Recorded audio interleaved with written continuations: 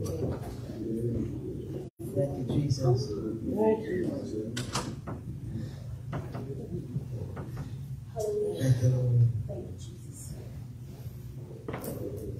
Where do I go when there's nobody there to talk to? Who do I turn to? Yes, when there's nobody who wants to listen, and who do I lean on? When there's no foundation stable, I go to that rock. I know He's able to go to that rock. Where do I go? Where do I go? Lord, when the storms of life oppress me, and who do I turn to? Lord, when the winds of sorrows blow, and is there refuge in the times of tribulation? I'll go to that rock. I know He's able to go to the rock. Where do I go? Where do I go? Lord, when the storms of life oppress me, who do I turn to?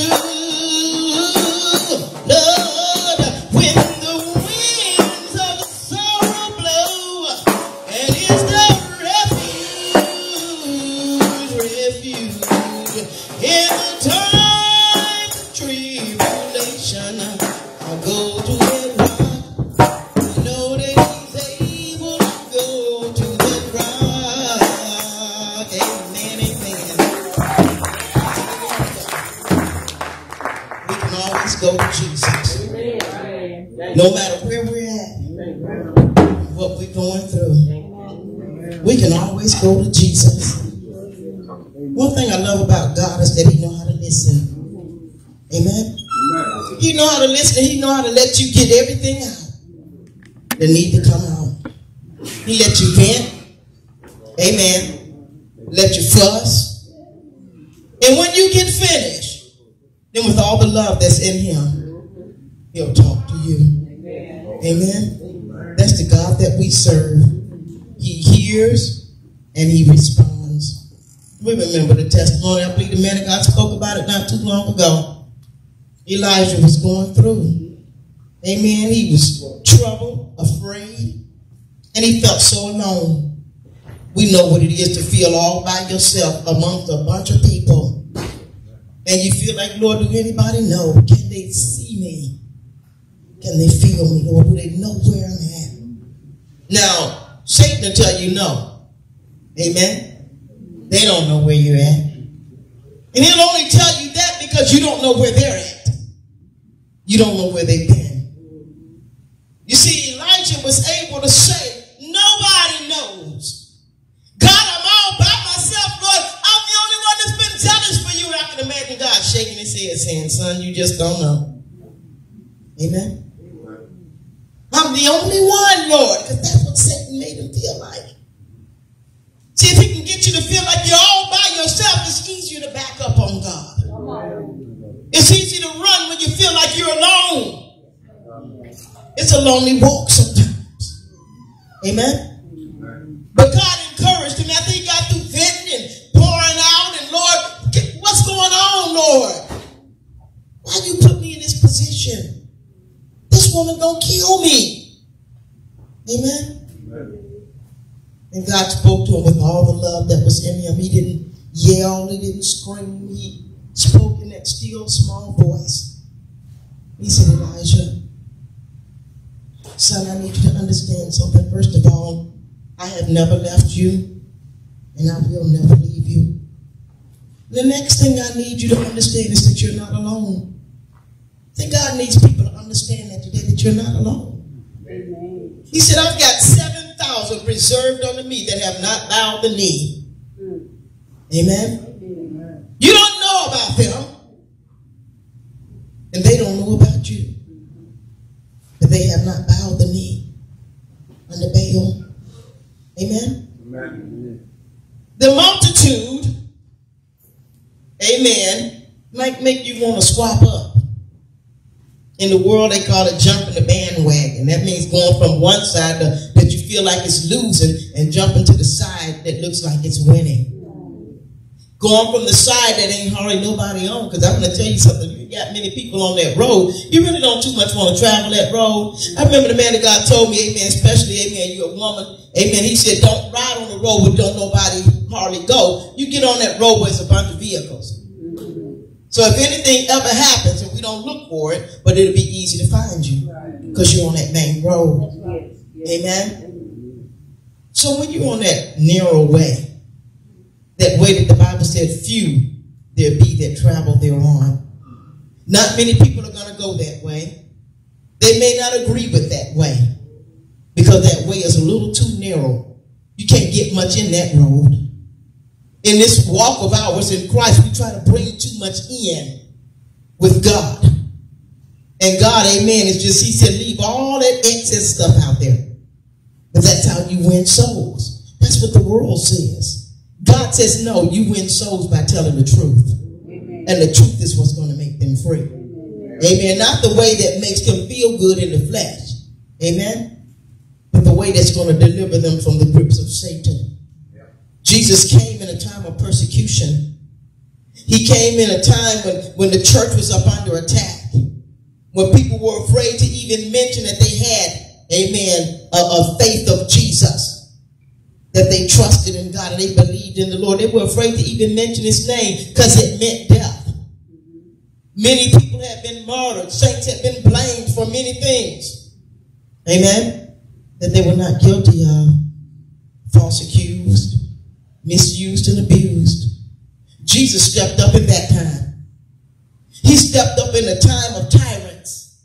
He stepped in a time, amen, when the world, amen, would kill him just to soon look at him. He had to survive. He had to make it to 30 years so that he could preach openly and people could be saved. He can give hope where there was no hope. Amen.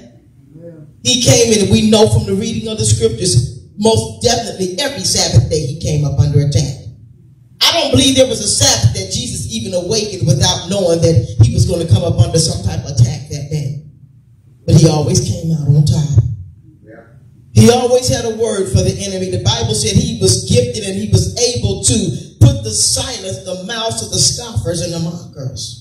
When they put him to the test and they tried to trip him up in his words and trip him up with the law, they couldn't do it. Amen? But he was able to put them to silence, bring them to an open shame. Amen? Amen. They were so afraid of him.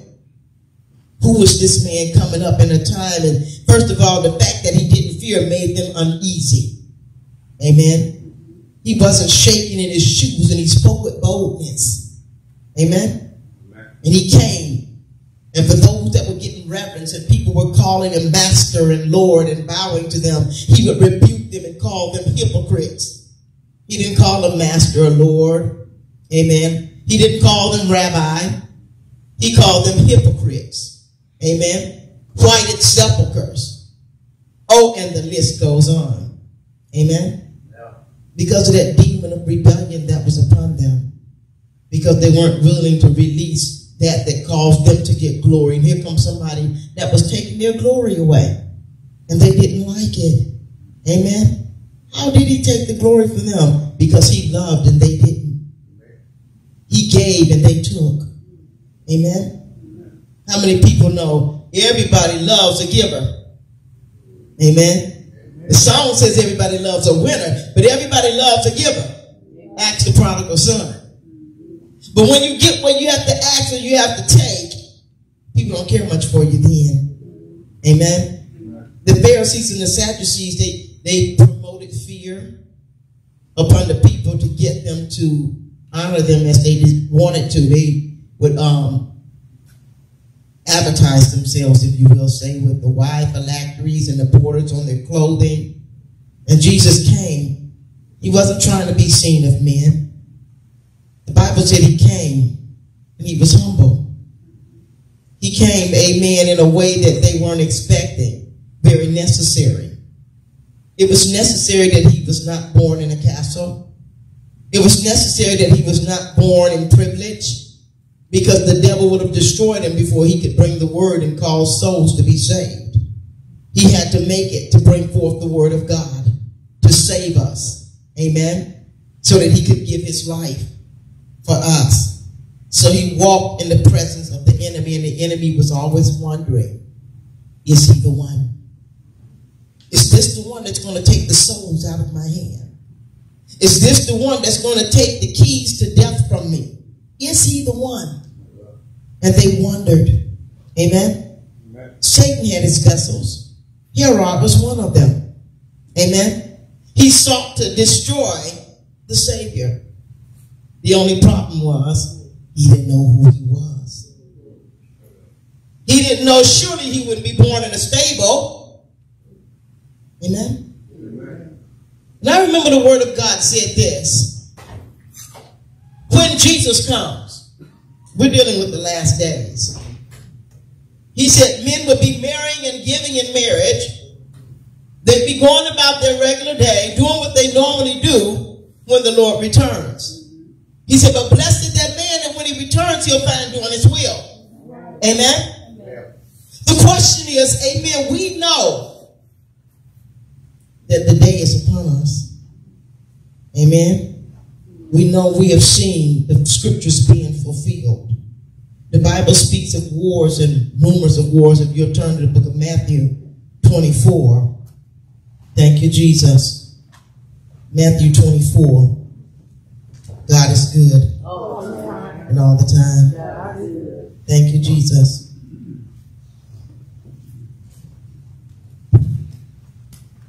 Thank you, Jesus. Verse 1 says, and Jesus went out and departed from the temple, and his disciples came to him for to show him the buildings of the temple. And Jesus said unto them, see ye not all these things? Verily I say unto you, there shall not be left here one stone upon another. Thank you, Jesus. God is good. And all the time. There will not be left one stone upon another.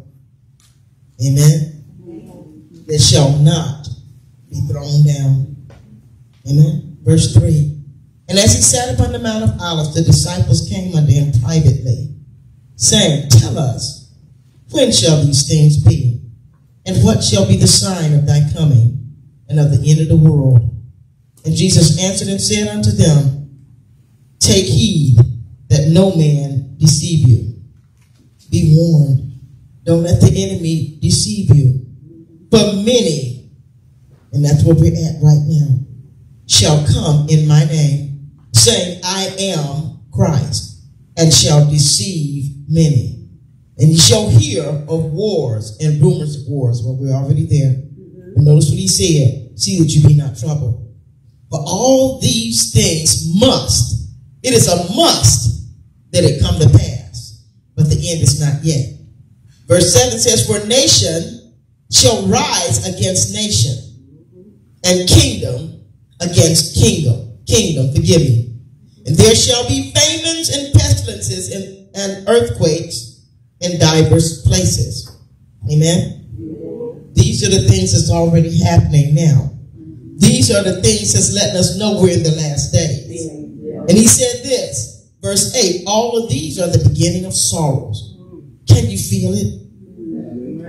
People are sorrowing all over the world. People are contemplating things. They're thinking things over. Their minds are in places that normally they should not be. Amen? Amen. People are releasing their faith. They're letting go of their faith. Their focus is, amen, being taken off from God, and it's being placed on every negative testimony that it is. And people are questioning their walk with God. They're questioning their God. Amen? Yeah. These are the beginning of sorrows. Notice what he said. It's just the beginning. Amen? Amen. Verse 9. Then shall they deliver you up. Who? To to be afflicted. That's something flesh doesn't want to do, but this is what's going to happen.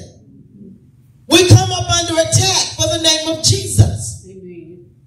They shall deliver you up to be afflicted and shall kill you.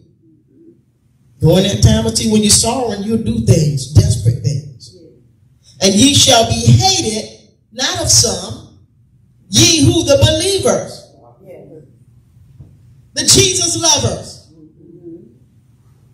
Amen. Amen. Ye shall be hated of all, amen, nations for my name's sake. And then shall many be offended. Now they're going to be offended with who, God? Why are you letting all this happen? Why did he let it happen to his son? Amen. Why did he let his son get beat? And then had the nerve. The Bible said in Isaiah, it pleased the Lord to do it. He was happy to do it. Why? Because when his son took our place, we had hope. When he took our place, that place of eternal damnation would no longer be our testimony. It would no longer be our future. Because his son took our place. It pleased him. Amen. Because you see, his word could not be a lie. His word was going to be fulfilled. His promise to us is if you disobey me, death. Amen. Death had to come. We couldn't deliver ourselves. We had all sinned. We were born in sin. We were captives of Satan. Jesus came sin-free. Amen. And he was that scapegoat that took everything that we deserved upon himself and carried it to hell. Stayed there for a few days. Preached salvation to those that were there. They received, I believe they received the gift of the Holy Ghost in hell. That's what I believe. I believe they got up through the Spirit. Amen. This is what the Word of God says. Amen. You shall be hated of all nations for my name's sake. Verse 10. And then, at that time, shall many be offended, and they're going to betray one another, and shall hate one another. Amen. And many false prophets shall rise about trouble, and shall deceive many. When you see the many, if you're not rooted and grounded on Jesus, you'll follow the many. He said they're going to deceive many. And because iniquity shall abound, the love of many shall wax cold. Amen. But he that shall endure unto the end, the same shall be saved. Amen. I'm going to tell you, enduring takes a whole lot. Enduring means you got to know the God that you serve. You have to know, amen, and believe that what he said in Jeremiah, amen, was it 26, 29, and 11? I know the plans the thoughts that I think towards you. Amen. Thoughts to give you of good and not of evil. Not of evil. The devil's thoughts are evil. God's are not. To give you an expected end. Amen. That's God's thought. But we are bombarded with everybody trying to think for God. Try to assume they know God like that, and you're gonna, amen, the wrath is gonna fall on you. We all get chastened. Amen. God is not in the business of rejecting us. He's in the business of restoring us and healing us. Amen. Raising us up so we can stand against the works of the enemy. Amen. Amen. He said, amen, many false prophets, verse 11, shall rise and shall deceive many. And because iniquity shall abound, the love of many shall wax cold. But he that shall endure unto the end, the same shall be saved. And this gospel of the kingdom shall be preached in all the world for a witness unto all nations. Amen. That's a must. And that's what's going on now. The word is going forth into all the world. Missionaries, amen, are going forth with the word and not only trying to help in the natural, but taking them and helping them to understand the love of God. Then shall the end come. So we know that we're in the end because scripture tells us that. Amen. When ye therefore, notice what it says, shall see the abomination that maketh desolate, or of desolation, spoken of by Daniel the prophet, I want you to stand where? In the holy place. Amen. In a holy place, in a place where you're not transgressing against God and his word. When you're not walking contrary to the word. Amen. Amen. Stand in the holy place. Whoso readeth, let him understand. Verse 16, then let them which be in Judea flee into the mountains. Yes. Let him which is on the housetop, you're in the place with God, this ain't the time to backslide. Come on. This ain't the time to pick up some spirit that doesn't belong to you. Amen. When God made you free, he said you're free indeed. Yes. Satan comes to bring us back into captivity. Yes. Amen. He said this, let them which is on the housetop, you in that place in the spirit, and you better believe you fought to get there. Satan tried to help to stop you and hedge up your way. Everywhere you turn, he tried to stop you. You fought your way through some things to get here. Don't go back. Don't look back.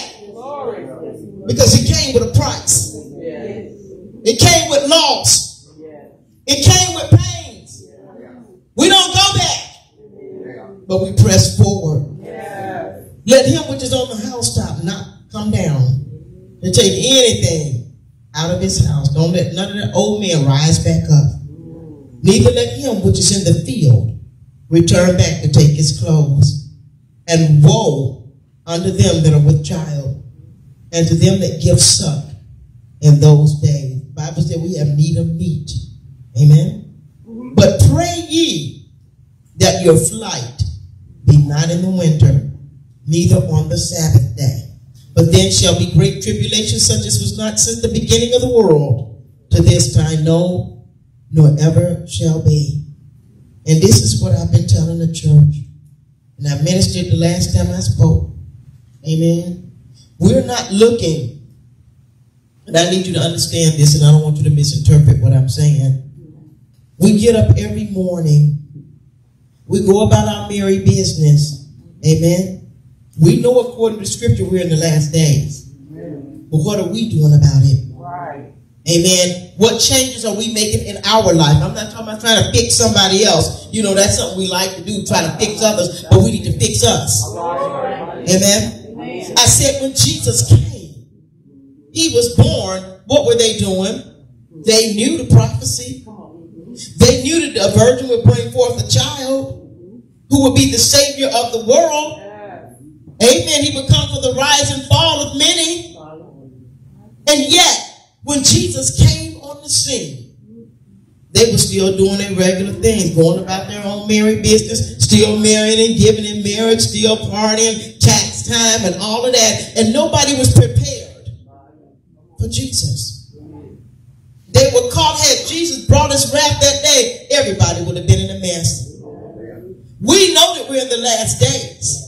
And we know that the scripture says, blessed is those that when he returns, he'll find doing his will. Not saying I'm going to do it tomorrow. Amen. I know I need to do this and I'm going to get ready. Amen. But I just need to get this out the way first. It's like what we do when we do a fast. I want to get all this here food that I like and get it all out the way. And you know how it is. We do that. We try to get all that out the way and we get ourselves in a deeper fix. Amen. And the reality is when the day comes, you still got things you need to get out of the way. Amen. But God says he wants us ready. Every day. We get up. I know I can speak for myself. We get up as though, amen, we got this appointment, we got that to do, we got this, and we got a whole list of things we need to do. We basically almost get up running. Can I get anybody to say amen? Amen. We're running because our day is already set for us. Our day is already planned for us. But notice what he said. Pray that your flight is not, amen. Glory to God. I'm going to read it right. Be not in the winter, neither on the Sabbath day. Amen. Because we got so much in the way. so much that we're doing. We don't want Jesus to come and find us undone. You don't have to worry about when Jesus is coming. I know people say, amen, you don't know when God is going to come. If we get in the spirit and we hear God, God lets us know when he's going to come. Amen. Amen. How many remember reading in the book of Acts, I believe it was chapter 21, amen, when Paul, amen, was getting ready and he knew that it was about his time, and the prophet came and tore the bottom of his robe and said, the person whose robe this is, they're going to be in bonds and they're going to go through all this. And all the other disciples, they were crying and they were weeping. They were saying, Paul, no, don't do it. And Paul got offended. And he rebuked them. And he said, I want you to know something. Not only am I ready for that to be done, God has already revealed that to me. Amen. I'm just doing what I'm supposed to do. So when we do what we're supposed to do for Jesus, it doesn't make a difference about what's going to come upon us, because we'll be ready. Amen. Every day we get ourselves ready through prayer and through the word. Amen. Fighting our way through all these spirits. See, there's a spirit of heaviness upon the world right now. And a lot of people don't even understand why they're going through what they're going through with. Why they have this frame of mind. You got people who are perky people and they've lost their perk and they don't understand what's going on. Amen. It's these demons that's out here. Amen. And people are feeling it. They're feeling the oppression. They're feeling the rage. They're feeling, amen, this here that's boiling, amen, it's coming to a head. It's like a rising. And everything is fusing and it's coming to a head, amen. And something's getting ready to erupt. You know it. You can feel it. Why? Because we're in the last days. Our job, amen, is to denounce every work of Satan. Amen. Speak out against that thing. Put it in the atmosphere and let the devil know that we're not going to open ourselves up to these spirits that are all around us. But we fight. We fight this good fight of faith and we stand still. We stand in the holy place. I will not bow. Amen. We can't afford to bow or back up. We cannot afford to back away from God's word. Amen. Because God gave us a commandment, amen, to walk in his will and to keep his statute. And anytime we operate in anything other than what God said, we're not manifesting his character as we're supposed to. Amen. See, the world is searching for something. They're searching for God. They don't know God. They can't see in the spirit. Amen. And don't get me wrong, people see spirits, but they don't know what they see. But we're the ones. When they see us, how we go through our trials, it gives them a little bit of vision or insight of what God is and who God is. Amen. Because if we say that we have the Spirit of God and we walk in the presence of the Lord, we hear God. Amen. Then when God puts us through the test, when he tries us, it's important. We have to learn how to praise God for the trials. See, we'll cry. We'll feel bad. We'll get upset. And God is saying, I'm trying to work something in you. Allow me to put you through the test and purpose to pass it. Because I have to break this down or you won't make it in the last days. We have to go through the test. Amen? Your love has to be tested. And you've got to come through spotless. You've got to come through like Jesus said. Loving the enemy, doing good to those who despitefully misuse you. Amen. Letting the world know what it is to love the unloving. Amen. The ones that get on what they say, your last nerve. You know, we've lost that a lot of times, so God must be restoring it. Amen. We've got to go through the test and we've got to pass it right. God is not just going to slide you through. You got to pass the test. That's you and me too. We have to pass the test. We have to go through. We've got to pass it right. The Bible said that we may be the children of our Father. He passed the test. God was pleased to bruise him because he knew he was going to pass the test. Jesus testified out of his own mouth and he let the devil know, I do always those things that please my Father. Amen. I love the unloving, the unlovable. I love them. Amen. He tolerated Judas and all the rest of them that were bickering like children. He went through that. He loved them. Amen? Amen. He was not an accuser of the brethren. That's Satan. Amen. See, sometimes we get the two mixed. Amen? Amen. Satan is not God. He will never be God. Satan is not good. Amen? There's nothing good about Satan. Amen. He wants to destroy. He wants to take what he's not able to. See, he doesn't have the power anymore to take your life. He can't kill you.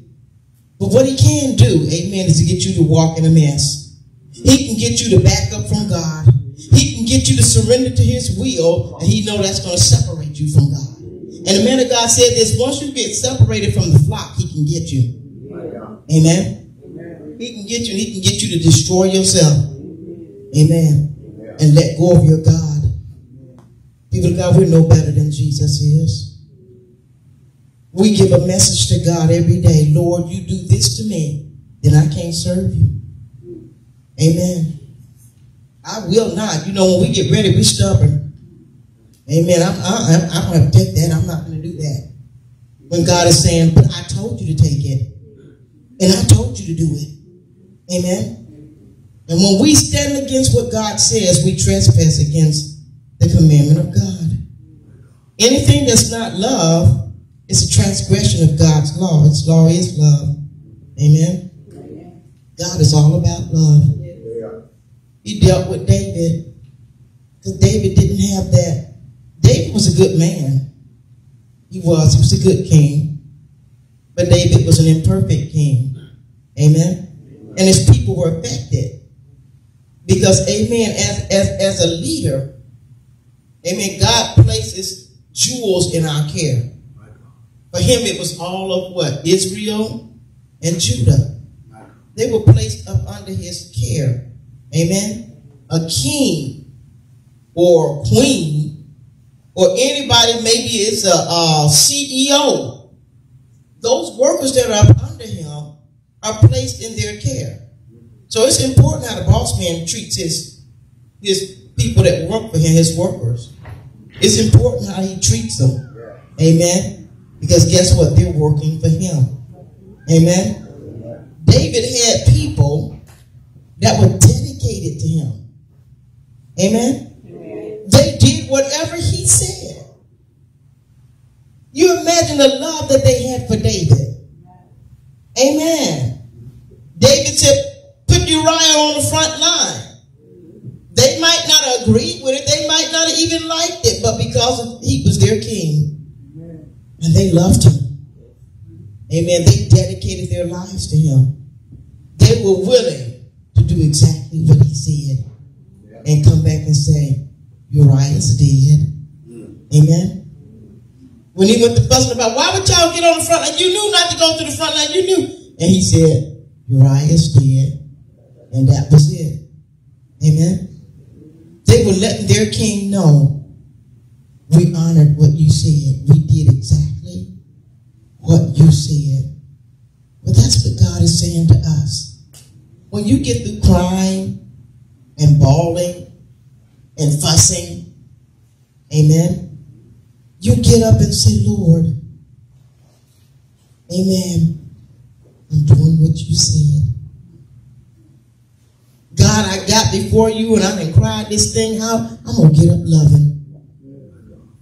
I'm going to get up treating people right. I'm going to get up, Lord, this demon want me not to forgive. Lord, I'm so upset I could fight the air. But I know it's not your will. So I won't surrender to this spirit. See, one thing about us that God knew about us, we have a gift. I want to use the word gift. We have a gift of resistance.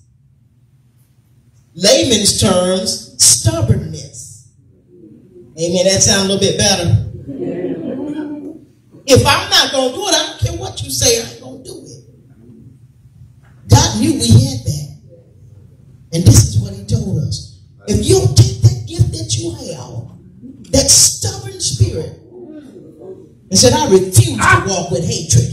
I ain't doing it. I refuse to be bitter. I'm not having it. The Bible told us that we resist the devil. Well, what are we resisting? works of the flesh.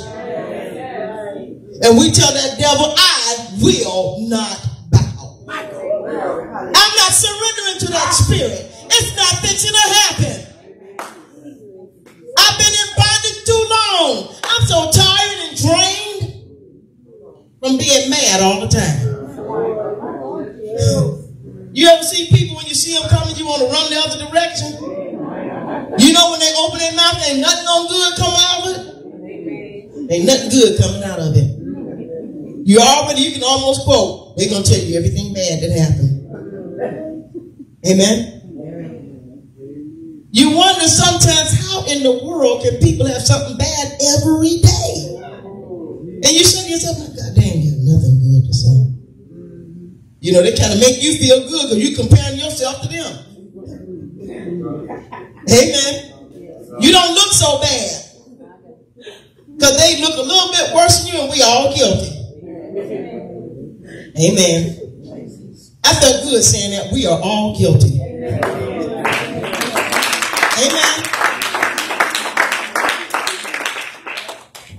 That's that spirit that Solomon had. When you focus on the negative, the good is there, you just don't see it. Amen. I told the church when I ministered to them, I said, God created us all good. But what message did you get? Amen. And I say this, and I say it constantly. Cosmetic surgery, plastic surgery, all that stuff is making mega bucks. You might not even have a surgery. You ain't even got to have a surgery. But all the medications, Botox, I know I've heard that phrase, I don't know what it's for, but Botox and all them other things, the crepe erase and all that makes you take that body that God created that he said was good. You know, God said it was good. But we listen to what man said, amen. They got us when we were little and made us feel like we were imperfect. We had shortcomings. Is something wrong? When you looked in the mirror, your ears were too big, your nose was too wide, your eyes were too bugged, and boy, you went to trying to work. Oh, I can fix all of that because, man, amen, they got technology, and let me tell you, they can help that with my skin color. I don't like it. Well, you know, you can bleach yourself. And when that devil gets through with you, you're not you anymore. You're somebody else or something else. And I tell you, when you get through changing you and looking like somebody or something else, somewhere in there, God still recognizes you. And he'll probably tell you, what have you done? Didn't I tell you that you were good? Why did you listen at them? Why did you listen at them? I told you, I know my thoughts for you, and that wasn't it. Amen? Amen.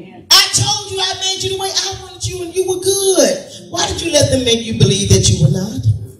My God. I told you when you came out, I gave you what you needed. You know, we like to talk about this, but everybody don't. I gave you what you needed. Sisters, he gave you exactly what you needed, and he didn't make you be a brother when you were a sister. He gave you sister stuff. Brothers, when God made you, he gave you brother stuff. Now, if you got to go get surgery to change it, I'll let you know something ain't right. Because if that's really you, then it shouldn't be no change. Amen. You don't have to change it if that's who you really are. Amen. You ain't got to take your womb out and put it over here. So this can look like me when it's not, because if it did, it would have had a womb. God don't make that type of mistake. What type of God we think we serve? He don't make mistakes like that. Amen. He don't make those type of mistakes. As a matter of fact, he don't make no mistakes. He told us what was going to happen in Matthew 24, and guess what? It's happening because he don't make no mistakes. Amen. He said, I made you the head and not the tail. That's if. Everything is on condition. When God says if, that means it's on condition. Of what? Obedience. Amen. We don't know. People are confused. They don't know what's right and what's wrong. They don't know what's God and what's not. But if we'll go to Galatians chapter 5, I read it last night. It just simply, and I do that because that's like a summary. Amen? It's a summary. Glory to God. Galatians 5. And I'm reading it because, amen, I don't want people to think I'm just coming up with this. But I'm just giving you scriptures. Verse 16. Let me go back to verse 13 because, amen, 5 and 13, it says, for brethren, notice what he said, you've been called unto liberty. Not bondage, but liberty. This is what he said, this is the only thing I'm asking you, with this liberty that you have, use not liberty for an occasion to the flesh, but by love serve one another. Love is a big deal with God. We are here today and able to make it and get encouraged because of the love that God has for us. By love, serve one another. Now that being said, anything that's not love is against the will of God. Amen. Verse 14, for all the law, not some of it, but all the law is fulfilled in one word. Everything that's being said in Genesis, Exodus, Leviticus, Numbers, Deuteronomy, all the way to Revelation, all the law is fulfilled in one word. This is the law, amen, really the law of grace. And I want to say that, amen, I'm not even operating off the Mosaic law, because the Mosaic law says, I can hurt you if you hurt me. That's not love. Amen. Amen. But the law of grace says, everything in it is fulfilled in one word, even in this. Thou shalt love thy neighbor as thyself. That came up under Jesus' teaching. Love your neighbor as yourself. Notice what he said, verse 15. But if ye bite and devour one another, we're trespassing the commandments of God. Take heed that ye be not consumed one of another. This I say then, walk in the Spirit. Amen. And ye shall not. That's only if we're walking in the Spirit. That's why it's so important for us to be in the Spirit. Because if we're not in the Spirit, then we're going to fulfill whatever this flesh wants us to do. He said, but if we walk in the Spirit, ye shall not fulfill the lust of the flesh. For the flesh lusteth against the Spirit. There's no agreement between your flesh. You can't please your flesh and please God too. Amen. Amen. He said the flesh lusteth against the Spirit, verse 17, and the Spirit against the flesh. And these are contrary. They're not in agreement. They are contrary, the one to the other, so that ye cannot do the things that ye would. So if there's any spirit that comes to you and say, you can walk in the flesh, you can automatically go to the scriptures and say, no, that's not scripture. There's no agreement with my flesh and with spirit. Now, my flesh might want this, but it's not the will of God. Amen. He said, our bodies are the temple of the Holy Ghost. If any man defile the temple of God here in our minds, the Bible says this, him God will destroy. Because as we think in our hearts, very important, so is he. Because the enemy has told us, if it's in your mind, you're all right. But that's not what Scripture says. The Spirit said if it's in our minds, amen, we are guilty. That's what grace says. If it's in your mind, you've committed the act. Amen. You're guilty. Glory to God. Somebody says, as long as I don't touch him with my hand, I'm all right. You're not, because you touched him in your mind. And how many have felt like somebody in the scripture and you felt unclean? That's how powerful that spirit is. Amen. If it's in your mind, amen, then you're guilty.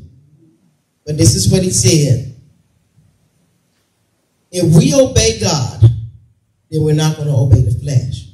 We won't be, and guess what? So what flesh want to do, it ain't going to be able to do because we're surrendering to the will of God. Amen? But if ye be led of the Spirit, you're not under the law. Now, the works of the flesh, so if we don't know what they are, he's going to reveal to the enemy. I'm going to show you what the works of the flesh are because people don't know. Everybody don't know what the works of the flesh is. Well, how are you going to know what's God and what's not? Simply this. Verse 19 says the works of the flesh, they're manifest. You can see it. Amen? Which are these? Adultery, fornication, uncleanness, lasciviousness, idolatry, witchcraft, hatred, variance, emulations, wrath, strife, seditions, heresies, envyings, murders, drunkenness, revelings, and most importantly, and such like. Anything that looks like it. Anything that's in agreement with verse 19 to verse 21. Amen. Those are the things we put up resistance against. Those are the things that we stand up and say, you are not going to inhabit my vessel. Everything from 19 to 21 is a no. Everything from 19 to 21 deals with flesh. Amen. And we kill the flesh. Paul said, I die daily. That means he resists all those spirits from 19 to 21. Why resist them? Because he said in the last part of 21, they which do such things as action shall not inherit the kingdom of God. Now we want to be in the presence of God in our eternity. So amen, we know in order to do that, we got to stay away from everything from verse 19 to 21. Amen. Now everything from 19 to 21 feel good to the flesh. But it's a destroyer. It'll cause your flesh to be defiled. Amen. So those are warning signs. That's a big yellow warning sign, and it's saying, stay away. Stay away from this. Amen. Because it's going to destroy you. Amen. So when we do anything from 19 to 21, we are trespassing the commandment of God. Amen. Anytime we allow any of that to be manifested, amen, then we're giving up or we're swapping out, amen, our place in the kingdom of God. Verse 22. But, amen, outside of that, but the fruit of the Spirit, because remember they're one against the other. They're in opposition. The fruit of the Spirit is love. Amen. The works of the flesh, hatred. The fruit of the Spirit, love. Exact opposite. Joy. Amen. I can promise you, when you go from 19 to 21, you ain't going to find no joy. Amen. You're not going to find peace from 19 to 21. Long suffering, gentleness, goodness, faith, meekness, temperance. Notice what he said. Against such there is no law. And they that belong to Christ, how many belong to Christ? They that belong to Christ have crucified the flesh. Everything connected with this flesh, we crucify. They have crucified the flesh with the affections and lust have to be crucified. If we live in the Spirit, he didn't say visit. He said live. Amen. That's a permanent place. If we live in the Spirit, let us also walk in the Spirit. Let us not be desirous of vain glory. What glory? That glory that says I can be better than God. That glory that make you lift up yourself. Provoking one another, envying one another. These are the works of the flesh. Amen. You find somebody that's a provoker, that's a work of the flesh. Amen. That's trespassing against the commandment of God. Amen. God told us no. But flesh does the exact opposite of what God says. And that's where we put up resistance against those spirits. Those spirits that try to bring us down in a fleshly level, we put up resistance against that. Amen. That won't let us embrace each other in Christ and love each other and forgive. Amen. Because for Christians, you know, I think that for Christians, because the conviction is their conviction, their love for Christ is so deep. Amen. Until it's like a brother and a sister. Amen. Nobody can get to you better than your brother or your sister because your love is so deep. In the world, they don't have that type of love anymore. Some people do. on the average. Amen. But a lot of people, amen, they lack that love. Amen. For family. Amen. Families, they're in court now. Families, amen, they're at odds with each other now. Amen. Families, you know, people, they'll kill family now. When it used to be a time that didn't happen. Okay, maybe it did, but you just didn't hear about it. Amen, because ain't nothing new up under the sun. But we didn't hear about it like we do today. Amen. It's just such an opposition. They got the programs on TV, and you know, you can't believe everything that you see, but they got programs on TV that show where children kill their grandparents or kill the parents or kill each other. Amen. It's just rough because we're dealing with spirits. You're not dealing with a person. You're dealing with a spirit. And when we walk in the spirit, we can see that spirit. Amen. You don't have to speak out loud, but you let the devil know, I see you. I see you, and amen, that's not going to work. And we put up resistance against it. That's what the Bible said. He said, what? Resist the devil, and what happened? Did it say he might? He will, because we have that type of resistance. We actually can resist whatever the flesh is trying to get us to do. We can stand against that thing. I'm not fixing to do that.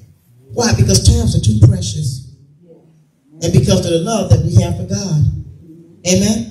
And when you love somebody like that, then you're not going to fight them. Amen? People don't have that type of love anymore. You got a lot of people now, they're not young as we are, but, you know, they got an age on them and they say, I don't ever want to get to where I can't help myself.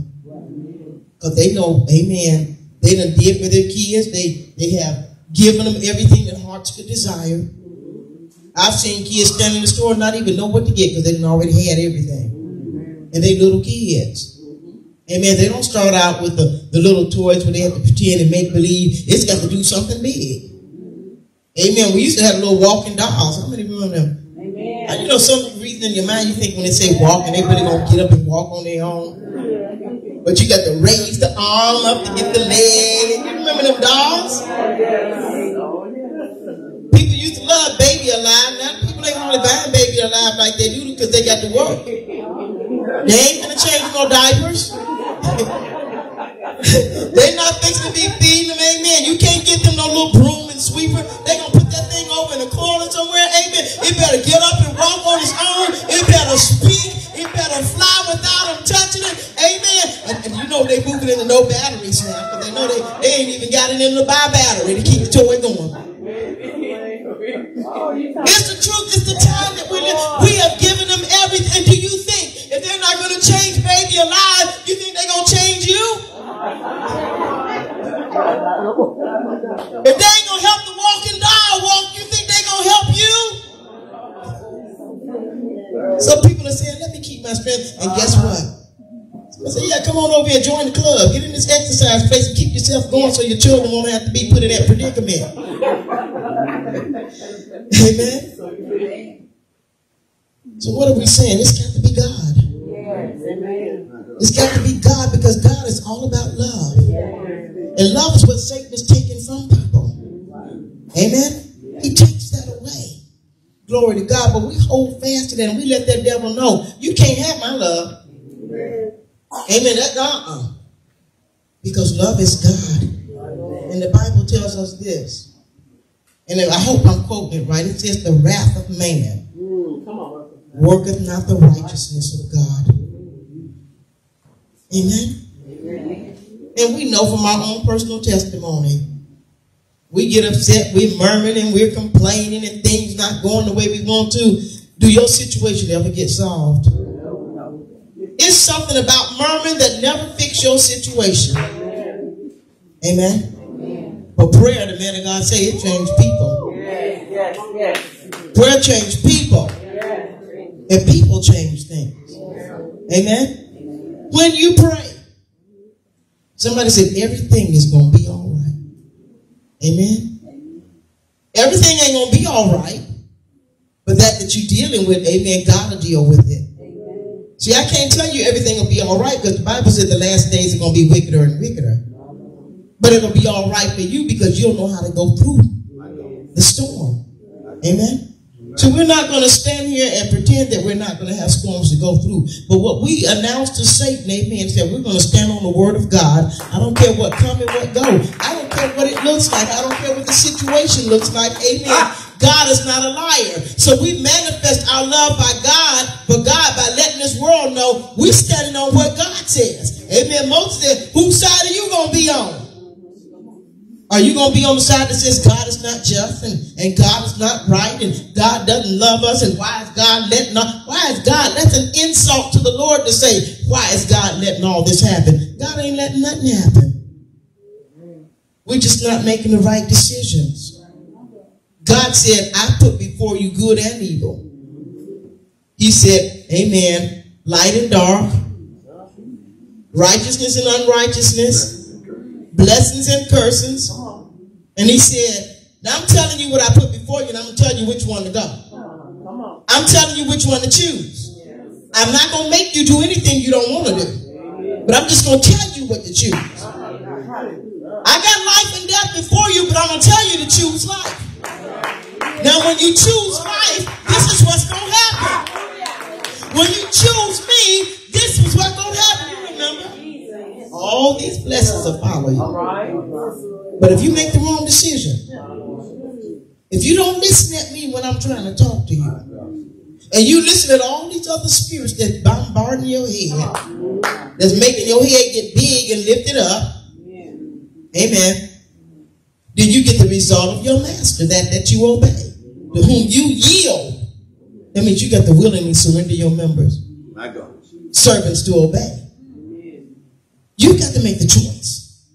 God gave it to us to make this. You don't understand. People say, well, God is not just and he doesn't love us. Amen. Where you been? Scripture says what you bind. A God that don't love you ain't going to tell you, amen, you got the authority to bind something or loosen it.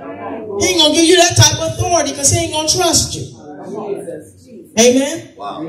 Whatever you bind shall be bound. I'm just going to back you up. Only in right. Whatever you loosen, I'm going to see what you're going to do. What decision are you going to make?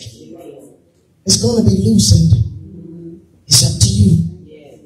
Well, Lord, tell me what to do. No. I want to see where your heart is at. It's up to you. Well, I'm not going. I ain't going to loosen them. Amen. But, Lord, I want you to loosen me. Amen. What is God doing? He's looking at your heart. Amen. The Bible speaks of two sons. Amen. And their daddy gave him a commandment. Amen. He told the one son, go do it. And he said, amen, I can't do it, Daddy. I'm not going to do it. Amen. I'm not able. I know his daddy was hurt. But he didn't force him. He said he couldn't do it. He looked at the other son. He said, I want you to do it then. He said, I go, sir. Respectfully, I'll go. And the Bible said the very one that said he wouldn't was the one that did it. But the one that said, I go, sir, he didn't do it. Amen. How many times have we told the Lord, God, I'm going to do this? And we didn't do it.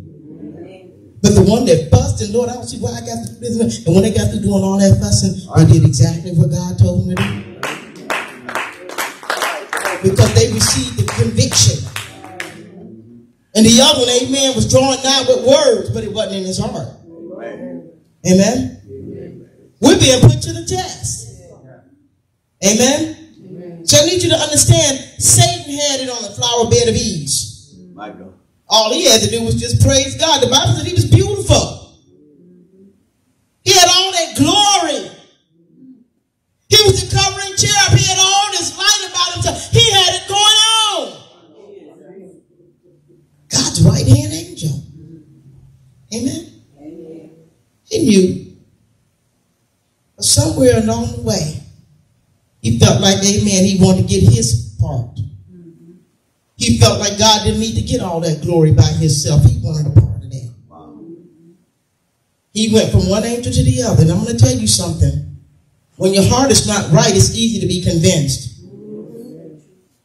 Amen. What am I saying? Those other angels were thinking the same thing, so the spirits were in agreement. He was able to draw 1/3 of heaven. Amen. He got their attention. They didn't stand up for God. They went along with Satan. You're right. We're doing all of this. We need to get a little glory for ourselves too. And Michael was smoking. He wasn't smoking like the world smoked either. He had no vape and none of that. He was steaming. He probably went to God on many occasions. Look, why don't you go on and let me just knock him out? God said no. Why don't you say something? Why don't you do something? Isn't that what the world telling God today? Why don't you say something? Why don't you do something? Because when iniquity comes to his clients, amen. When it was time, when it was right, don't mess with them right now. Let the tares grow up with the wheat. I don't want to mess with the fragile ones. I need them to get strong. I'm trying to build them. I'm trying to work on, leave them alone. When the time is right, then I'll tell you to bind up the tares. Cast them in the hill. Amen. Amen. Revelation 12, if you will.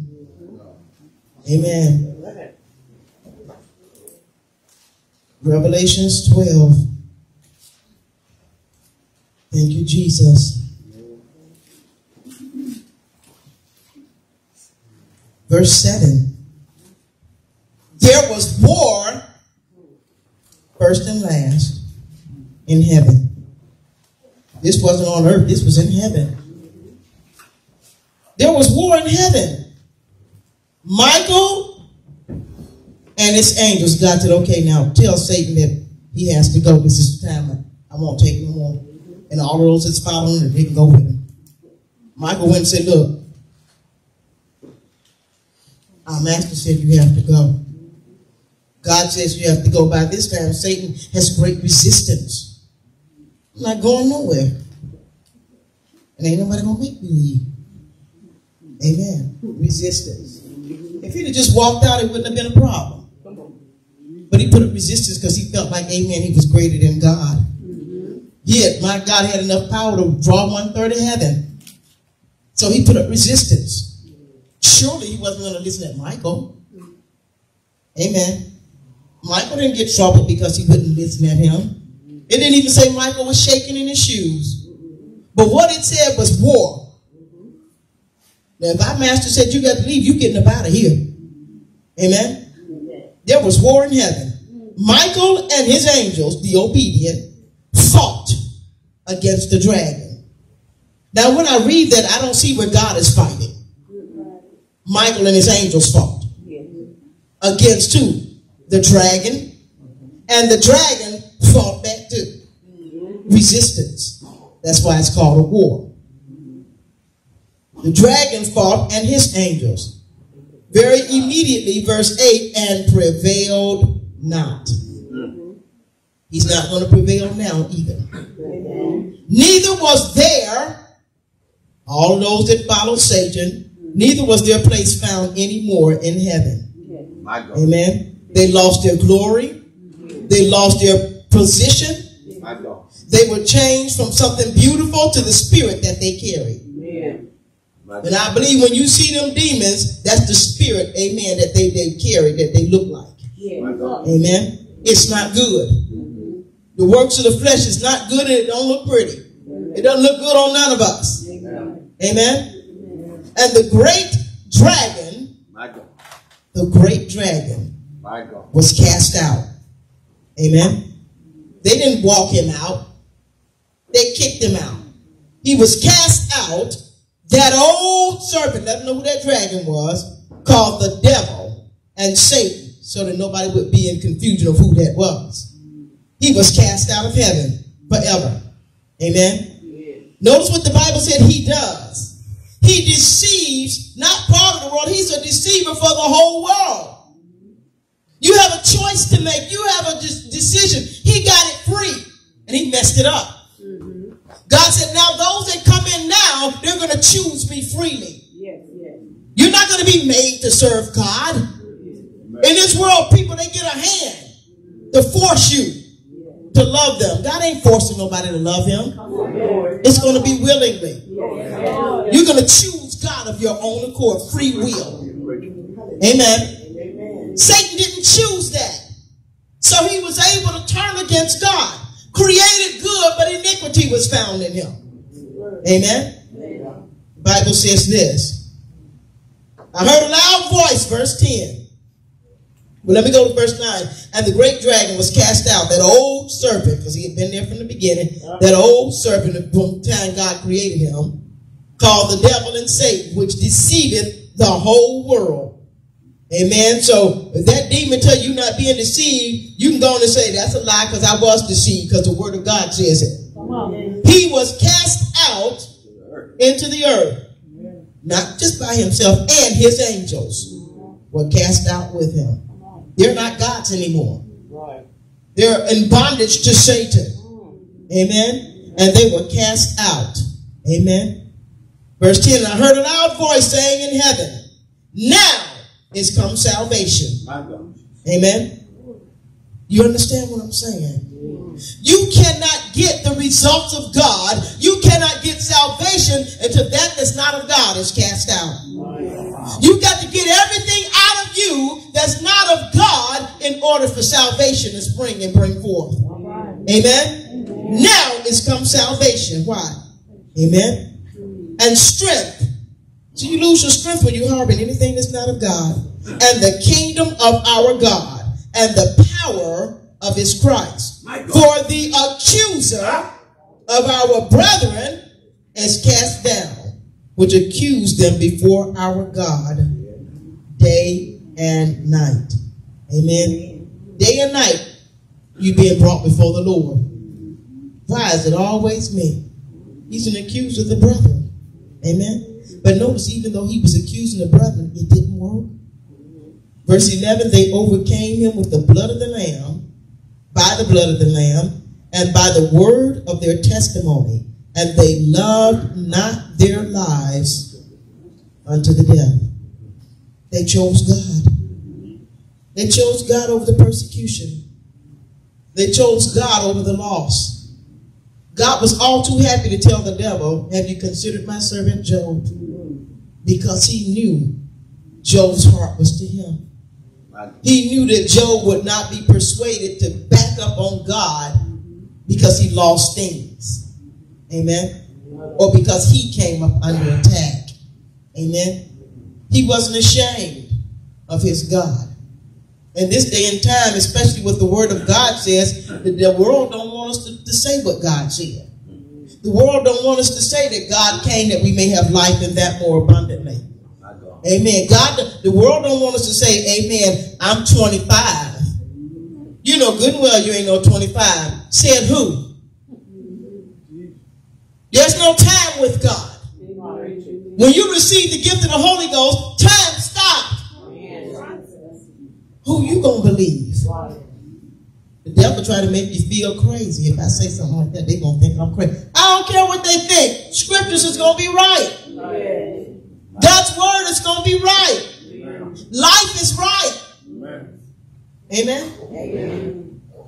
God is a miracle worker. Amen. We don't operate off what the world says. We operate off of what God said. Remember, the scripture says Satan is a deceiver. Amen. Ezekiel 28. Ezekiel 28.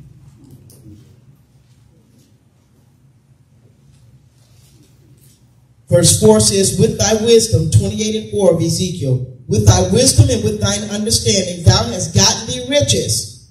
People can do that. Amen.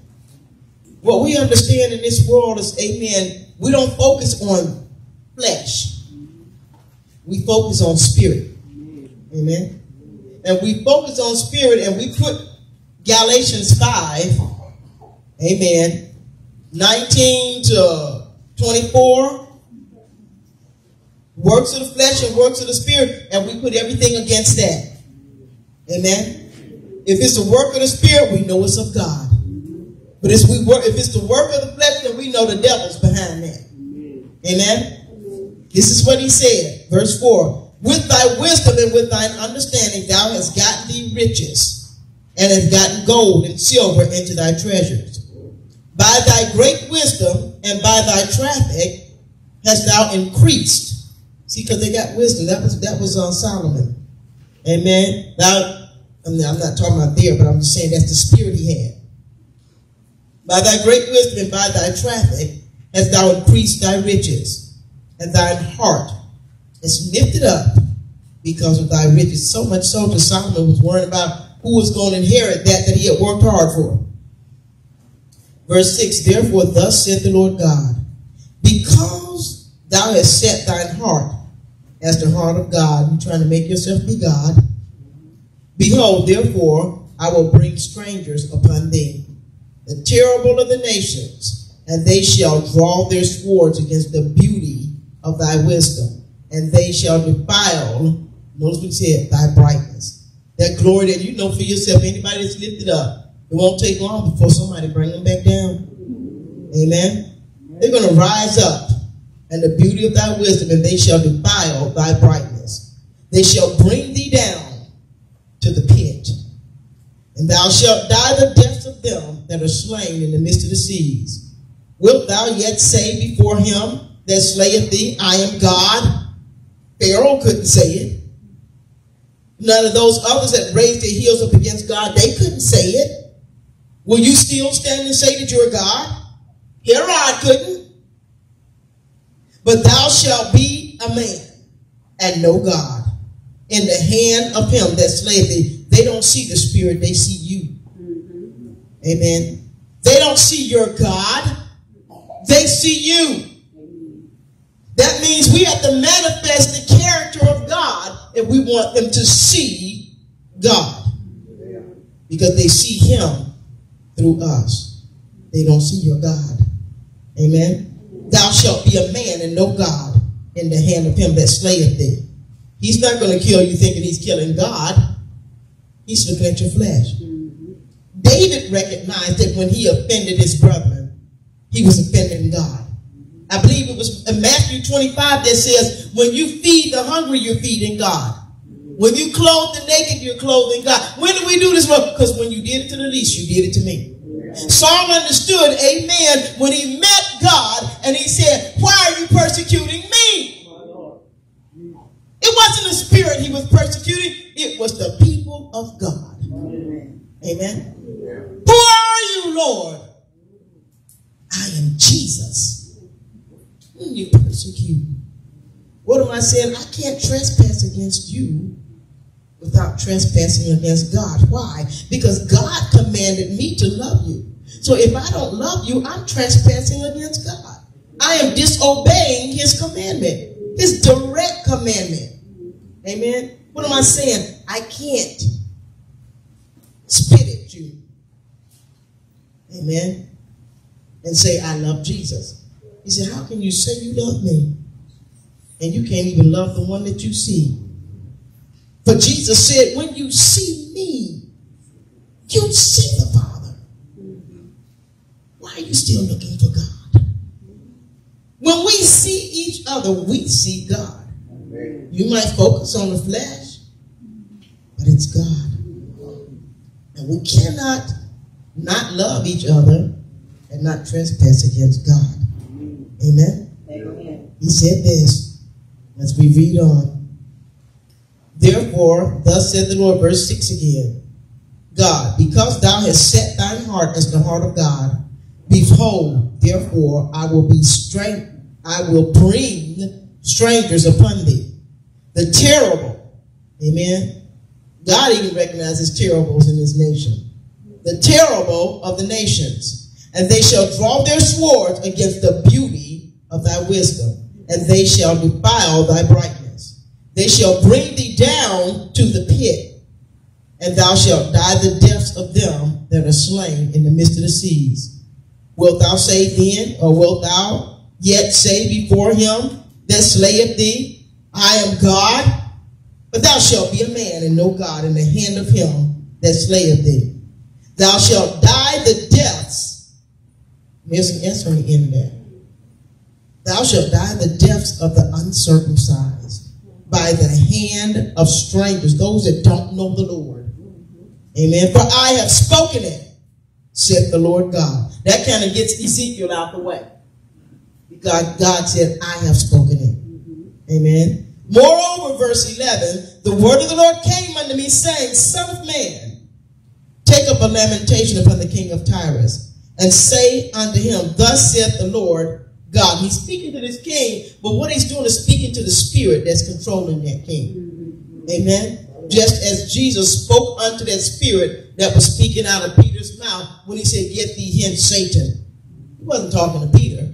He was talking to that demon that he knew was speaking out of Peter's mouth. Peter didn't understand. He thought it was hurt behind it. But he didn't know that he was being used. Amen. Notice what he said. Moreover, verse 11, the word of the Lord came unto me, saying, Son of man, take up a lamentation against the king of Tyrus, and say unto him, Thus saith the Lord God, Thou sealest up the sum full of wisdom and perfect in beauty. Remember what it said about Satan? Thou hast been in Eden. Now I'm going to tell you something. That king of Tyrus was not in Eden, but Satan was. That's why he's called the old serpent. Thou hast been in Eden, the garden of God. Now when I read the scriptures, I see that it was Satan, Adam and Eve. Amen. Thou hast been in Eden, the garden of God. Every precious stone was thy covering. The sardius, topaz, the diamond, the beryl, the onyx, the jasper, the sapphire. And I believe that's why Satan has people killing each other over these stones. Amen. It's an unclean spirit that's causing them, amen, to value that over God. Amen. The sapphire, the emerald, the carbuncle, and gold. The workmanship of thy tabrets and of thy pipes was prepared in thee in the day that thou wast. He has a beginning.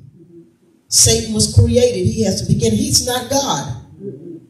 Nobody is God. God is the only one that has no beginning. He is the beginning. But Satan has a beginning.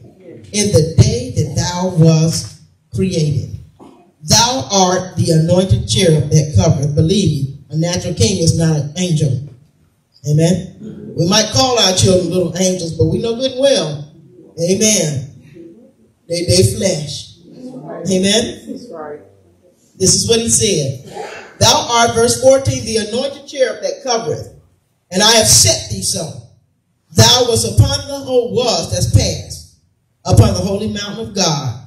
Thou hast walked up and down in the midst of the stones of fire. Amen.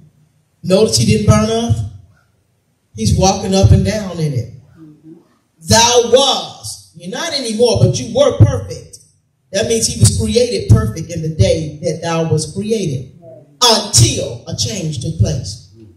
He got beside himself. Amen. Iniquity was birthed in him. Till iniquity was found in thee. By the multitude of thy merchandise they have filled the midst of thee with violence, and thou hast sinned. Therefore I will cast thee what? As profane out of the mountain of God. Amen. And that what it said in Revelation 12? He was cast out of the mountain of God and all the angels that were with him. I will cast thee as profane out of the mountain of God, and I will destroy thee, O covering cherub, from the midst of the stones of fire. Why? Thine heart, pride, was lifted up. Why? Because of thy beauty. Amen. Thou hast corrupted thy wisdom by reason of thy brightness. I will cast thee to the ground. I will lay thee before kings, that they may behold thee. Thou hast defiled thy sanctuaries by the multitude of thine iniquities, by the iniquity of thy traffic. Therefore will I bring forth a fire from the midst of thee. It shall devour thee, and I will bring thee to ashes upon the earth in the sight of all of them that behold thee. All they that know thee among the people shall be astonished at thee. Thou shalt be a terror, never and never shalt thou be anymore. Isaiah 14. Isaiah 14. Thank you, Jesus. Thank you, Lord.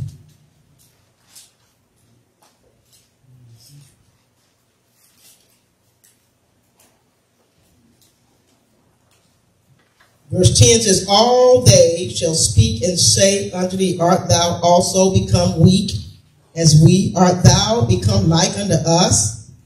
Thy pomp is brought down to the grave, and the noise of thy bowels, and the worm is spread under thee, and the worms cover thee.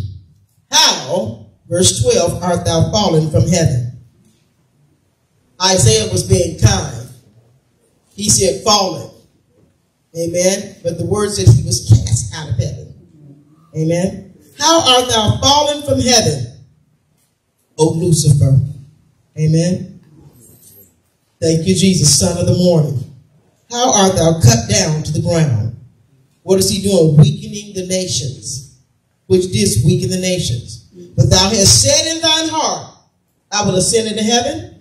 I will exalt my throne above the stars of God. I will sit also upon the mount of the congregation in the sides of the north. I will ascend above the heights of the clouds. I will be like the Most High. He said, I will cause strangers to come upon me. Will you say to them that you're a God? They're not going to see you as a God. But he said, I will be like the Most High. Yet thou shalt be brought down, verse 15, to hell, to the sides of the pit. He said in Ezekiel, walking on the fire, the stones of fire. They that see thee shall narrowly look upon thee and consider thee, saying, is this the man, amen, that made the earth to tremble? Amen.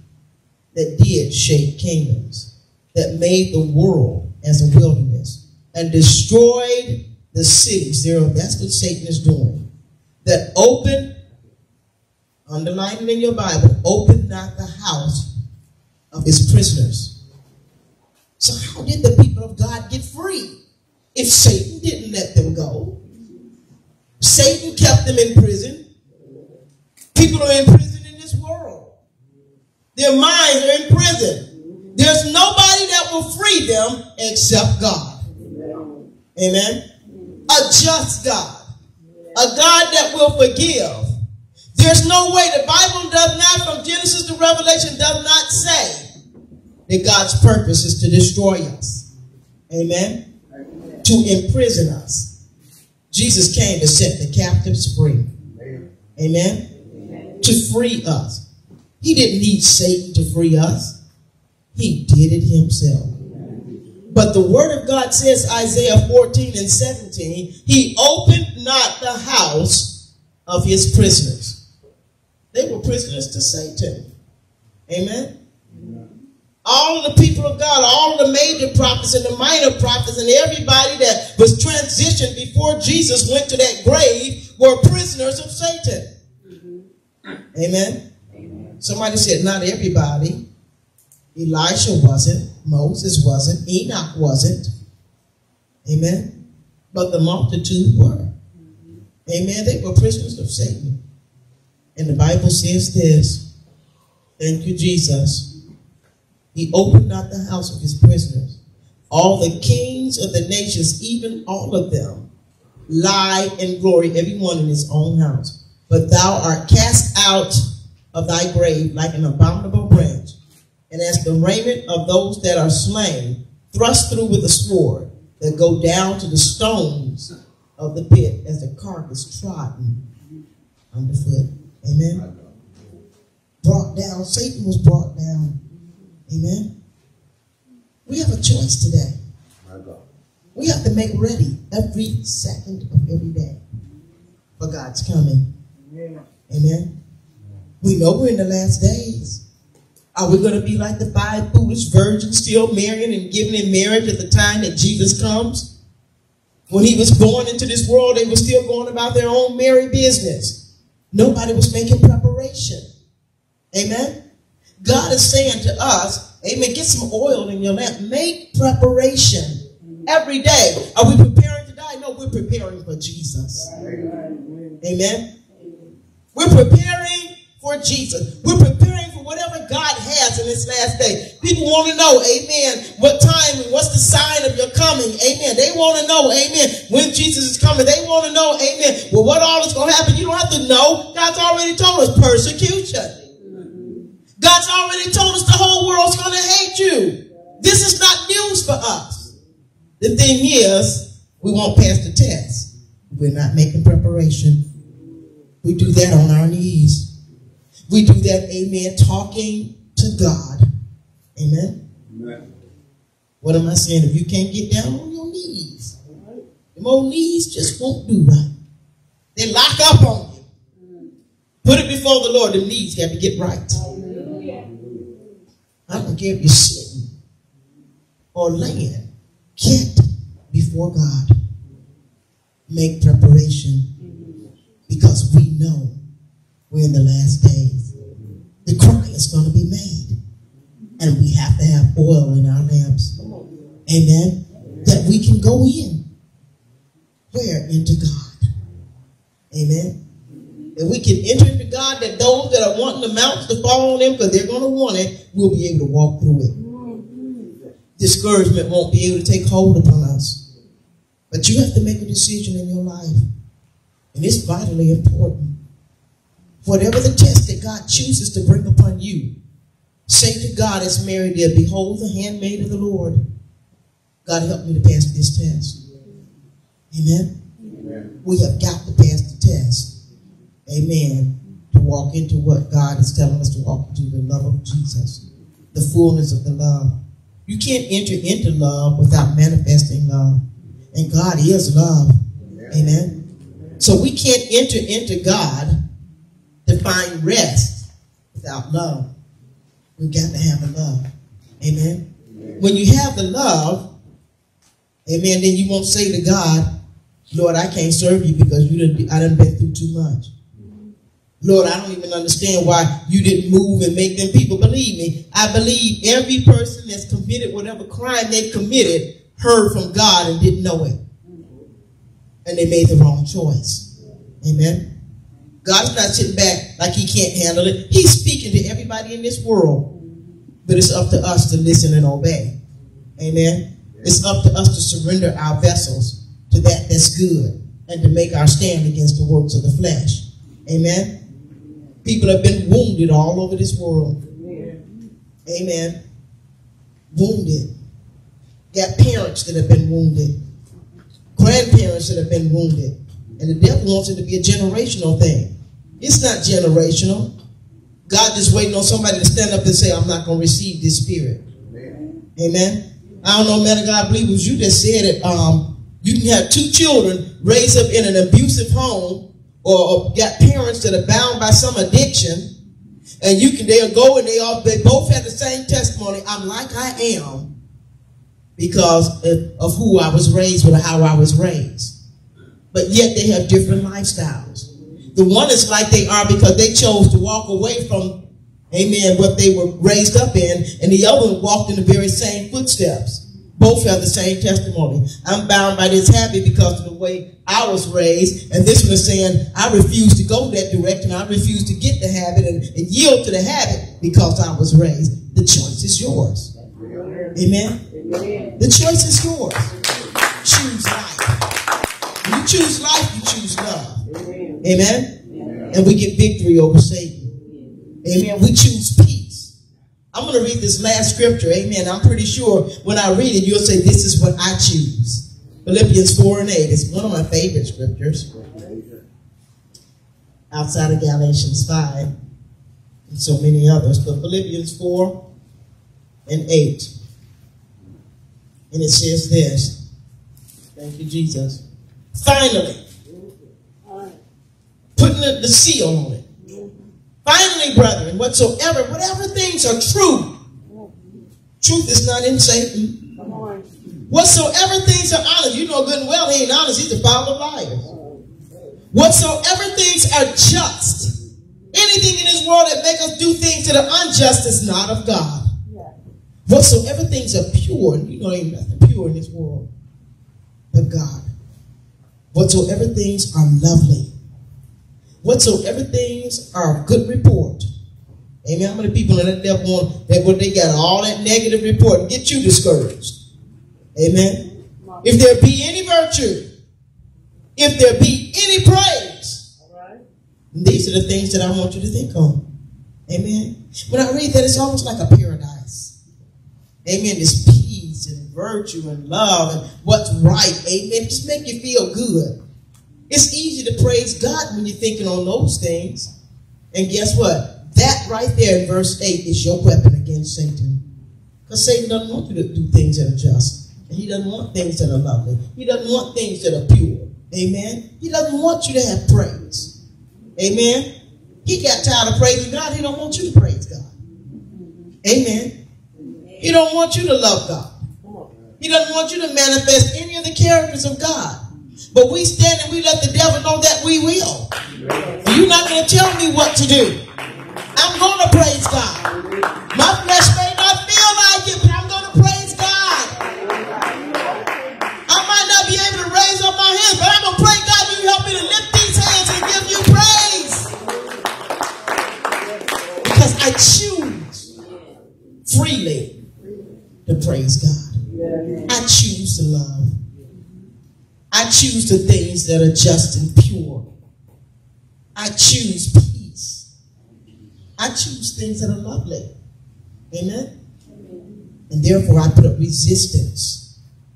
I buck up against things that are not of God. I fight. Amen? Somebody said the good fight of faith. I fight for my life and for the life of my loved ones. Amen? Amen. Come on, stand to your feet if you will. Amen. We will not bow to what the devil wants us to do. There's preachers that have been serving God for years that have been so beat down until they've given up and they've backed away.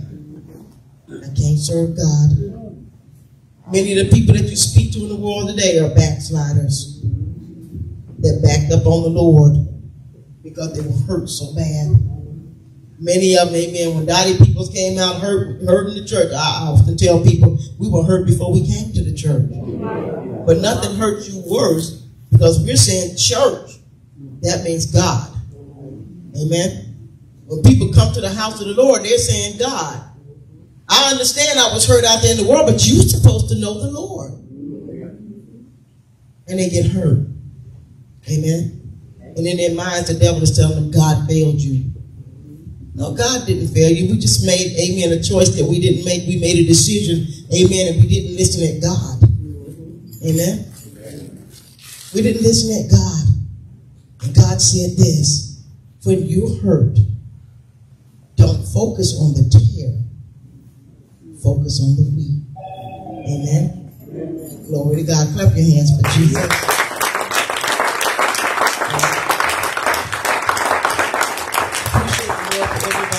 I thank God for you. Amen. Keep your head up. Fight the good fight of faith. Amen. Satan ain't gonna let us have it easy. We got to fight for what we want. That good thing that you want, fight for it. Amen. It belongs to you. You have a right to it. You have, God gave it to you. Amen. That prodigal son, his brother had everything he needed. He had the access and didn't even know it. Because he was convinced, because the devil told him, amen, if he touched it, daddy would get upset, and didn't know it was already his. See, when you have something and you don't realize that you have access to it, Satan can rob you of it. Amen. Joy belongs to you. Peace belongs to you. You don't have to give that up, but you hold on to it. Love, we are a people that love. We thrive off of love. Amen. We don't give that up. Amen. We have access to that. So we resist Satan. Anything that comes to rob us of that good thing that God has given us, we fight back. It's mine and I'm not giving it. Amen. Clap your hands on the time for Jesus.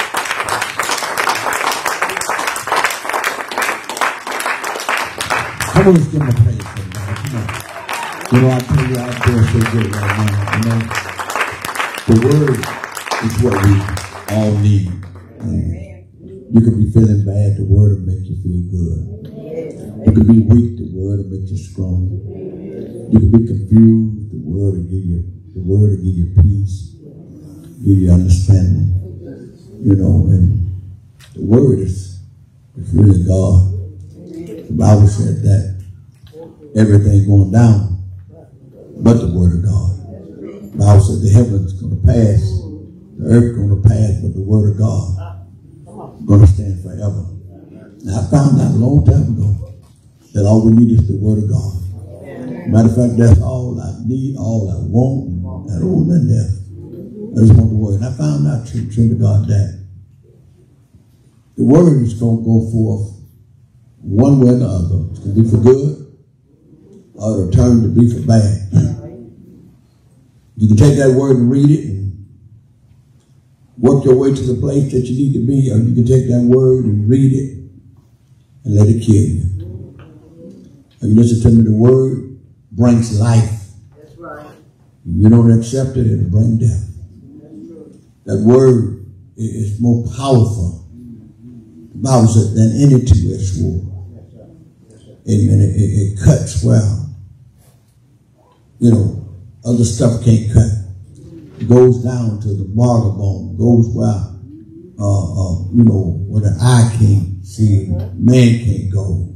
Man can't go in a man's head, even though he tried it, but he just can't go in there and mess with all those little.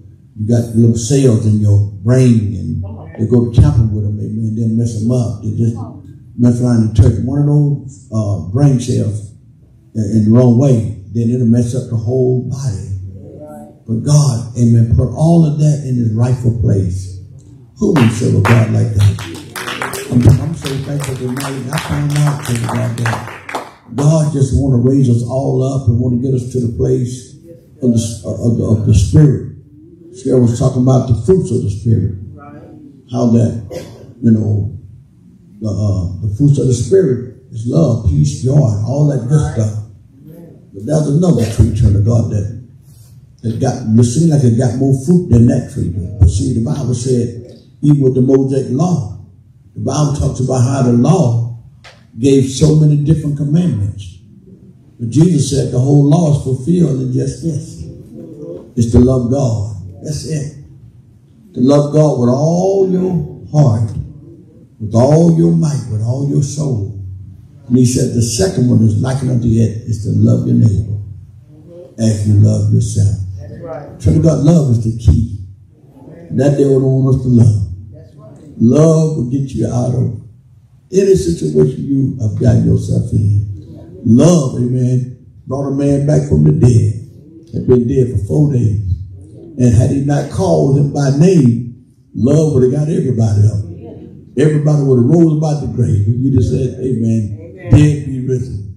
Everybody would have rose up. That's the kind of love the man had.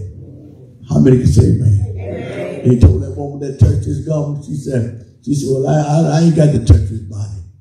If I just but could touch it, so man thinking this, so is that man. If I could just touch the hem of his garment, I shall be made whole. And guess what? She was made whole. And Jesus felt the virtue that came out of her body, out of his body, into her body. And he said, somebody touch me. And then Peter said, Lord, how in the world can you say somebody touch me, touch you, and all these people, everybody touching you? He said, no, somebody touched me for real. I felt the virtue as it left my body. And the lady said, Lord, it was I. I knew if I but just to touch the hem of your garment, I shall be made whole. Are you listening to me? And Jesus said, woman, your faith have made thee whole. Are you listening to me? God, I want us to go up together. I want us to get to this place in the Spirit, amen, that nothing can bother us, because can't nothing stop a person that's full of God's love. Sickness can't do it. Diseases can't do it. Talk to me, somebody. And a demon in hell can do nothing with you if you're showing forth the love of God. Are you listening to me? Amen. And I do know that God can do strange things. God is all about, saving souls. But God is all about, God is all about saving a soul.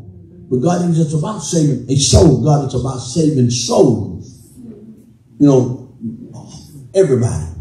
So God is all about saving souls. So what God would do, God would get you, or catch you, or let you go through a trial or test to get you to the place that you need to be, and then he'll just take you on. Then God also can get you to the place you need to be and take you over. Come on, somebody. He can take you over. See, the gospel got to be preached. And the theologians talks about, amen, when the rapture takes place and everybody gone, amen, the gospel is going to be preached. You know what I'm talking about? It's going to be, who's going to preach it? Who's going to preach the gospel? Everybody going to be gone. It's talking about the people, the church going to be taken out. And the people going to be left here, amen, to fend for themselves.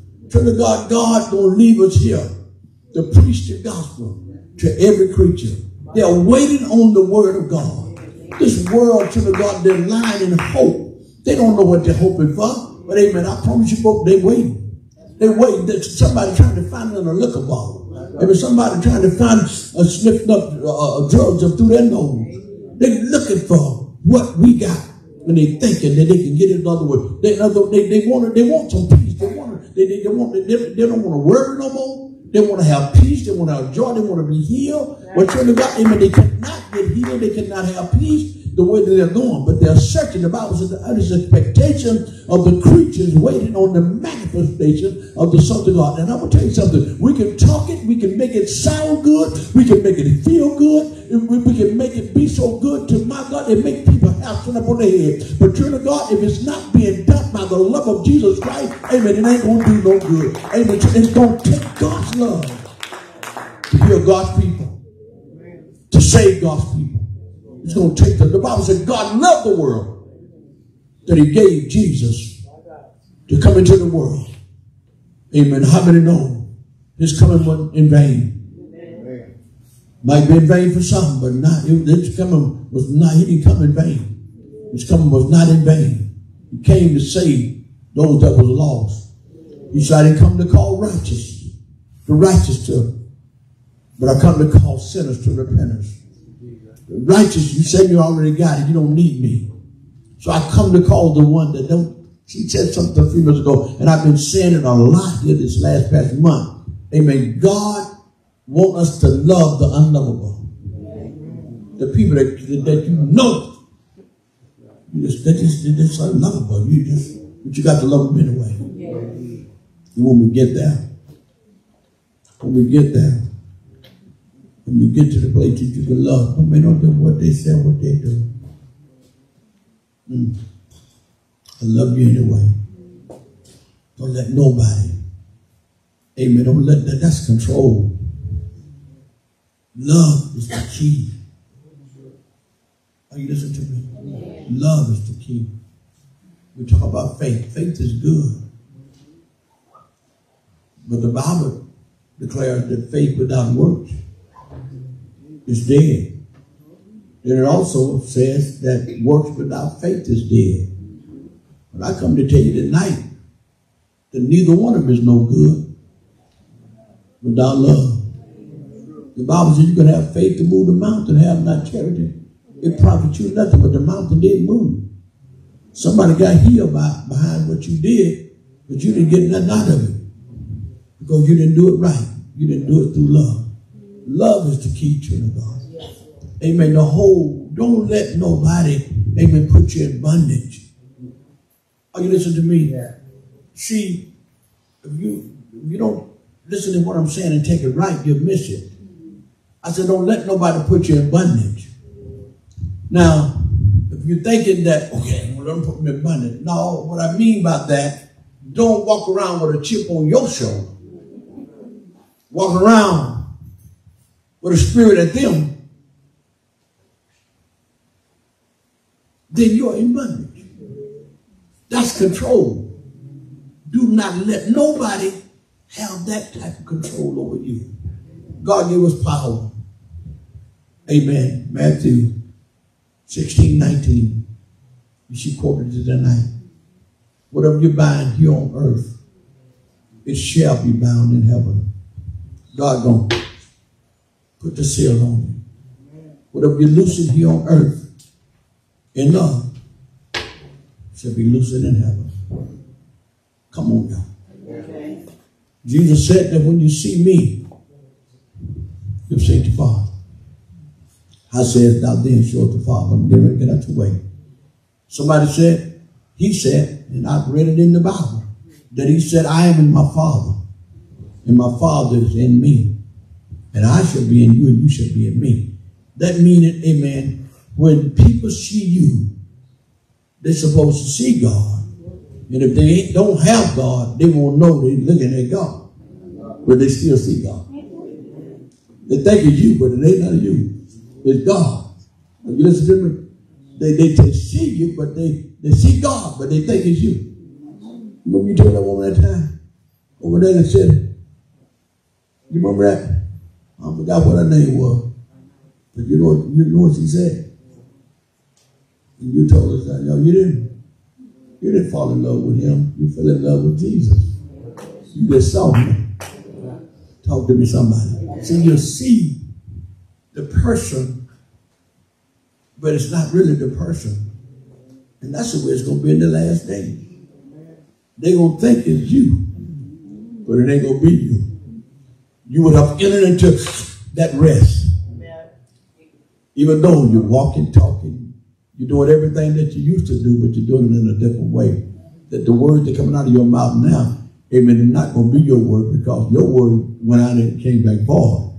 But when the words come out of your mouth now, they're not going to come out of your mouth and come back void, but it's going to accomplish what not you sent it out, but what he sent out to do, because now he have taken over the house. Are you listening to me? Wednesday night I talked about pinning off the old man. Amen. Come on, somebody, pinning off the old man, that the new man can come forth. And I'm telling you, man, I promise you, I got to have this. Yes. I promise you, I got to.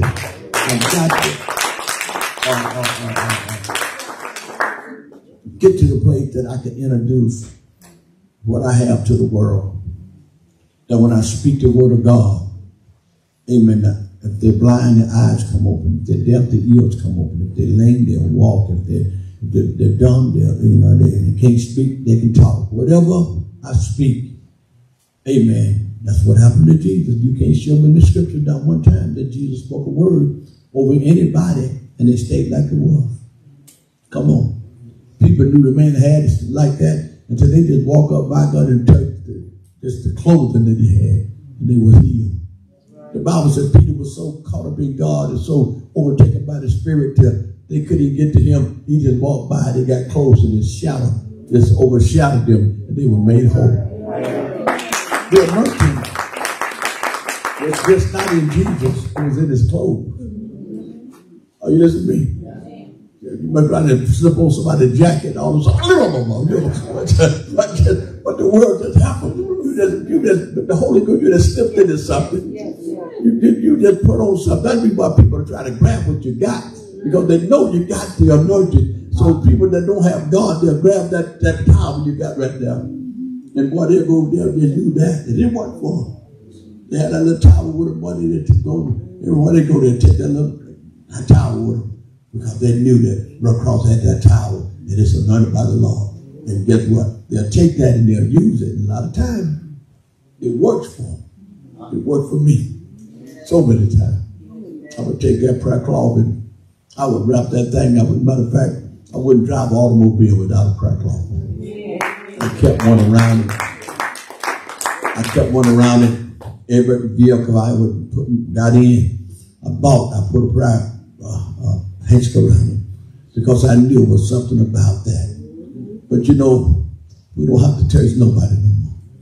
Jesus, he touched a few people, but the majority of the people that he healed, he just spoke a word into their life. Be thou made whole.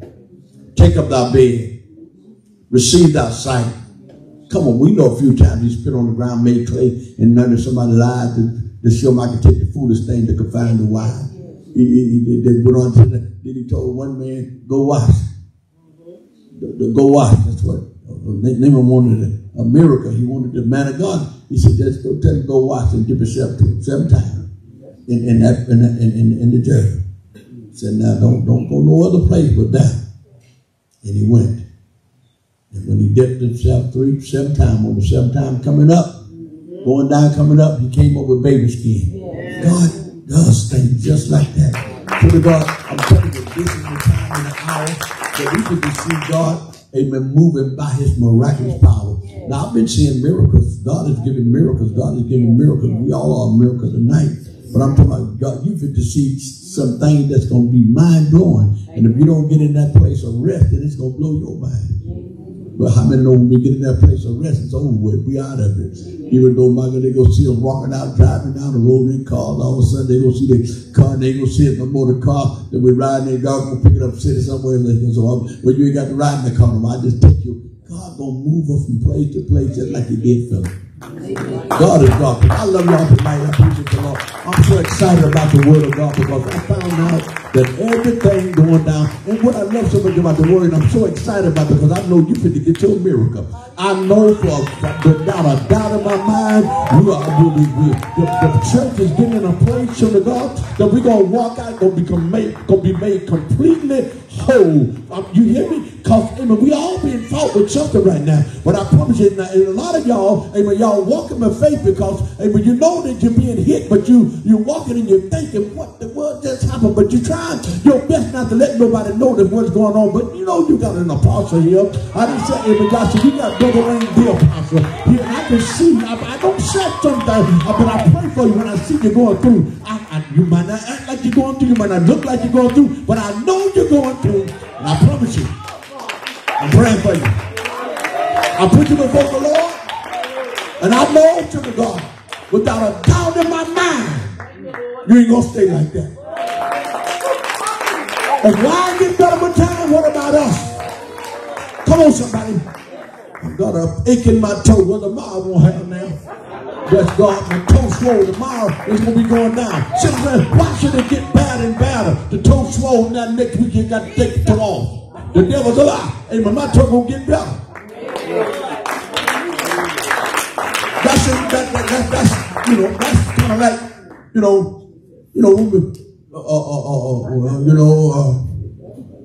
I remember, I used to do this. Everybody sat around the pool room, they talked about what they used to do. Amen. They played checkers and dominoes. All they could talk about what they used to do. Bless God. I didn't used to do it. Joshua said, excuse me, Caleb said, amen, I'm 85 years old. 45 years ago, I was going in and out the wall. He said, here it is now, 45 years later, I still got the same strength. I still can do the same. The children of God, don't let the devil make you think you can't do it no more. You still can do it, but greater. Well, I feel the Holy Ghost. Greater is he that's in me than he is in the world. Thank you. Y'all have to pop my brothers up. Junior be moving around like he's about 50 years, 70 years old now. Junior, quit this stuff. Your brother Don, let's go to speaking. Man, I ain't picking up that. Man, you don't know how. I ain't. Quit saying that. Get back, son. I get it for you. I reach out and grab it and pick it up. Well, what do you want of that? Man, don't let the devil make you think you can't do it no more. You can do it again. If you don't, you can't do it. Say you can do it. The Bible says, let the weak say, let the sick say, speak it out of your mouth. Don't, if you don't do it, don't say you can't do it. Ain't that right? Don't say you can't do it. When they say, you can say, I'm better, no. What you talking about, man? The devil's a lie. Listen, I can handle that. Oh, Mike told me this. I can't get this off. I said, let me tell you something. I get it off. He said, need what you call a big wrench you screw out like that? Yeah, one of them pipe wrenches. My knees does. I don't need that. Got down on my knees and with the screw, and that baby was on that boy. I said, somebody put this on here real tight. They didn't put it on with no hand. They put it on that tight, but you know, I ain't going to be defeated. I got down there, boy, and I just, Mike turned it back, I took a helmet. Screwed it off.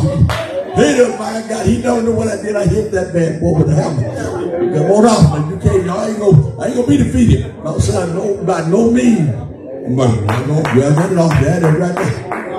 I got hit that thing and with the chip in there and screwed it back with that what you pulled the nail with. I hit it with that right there.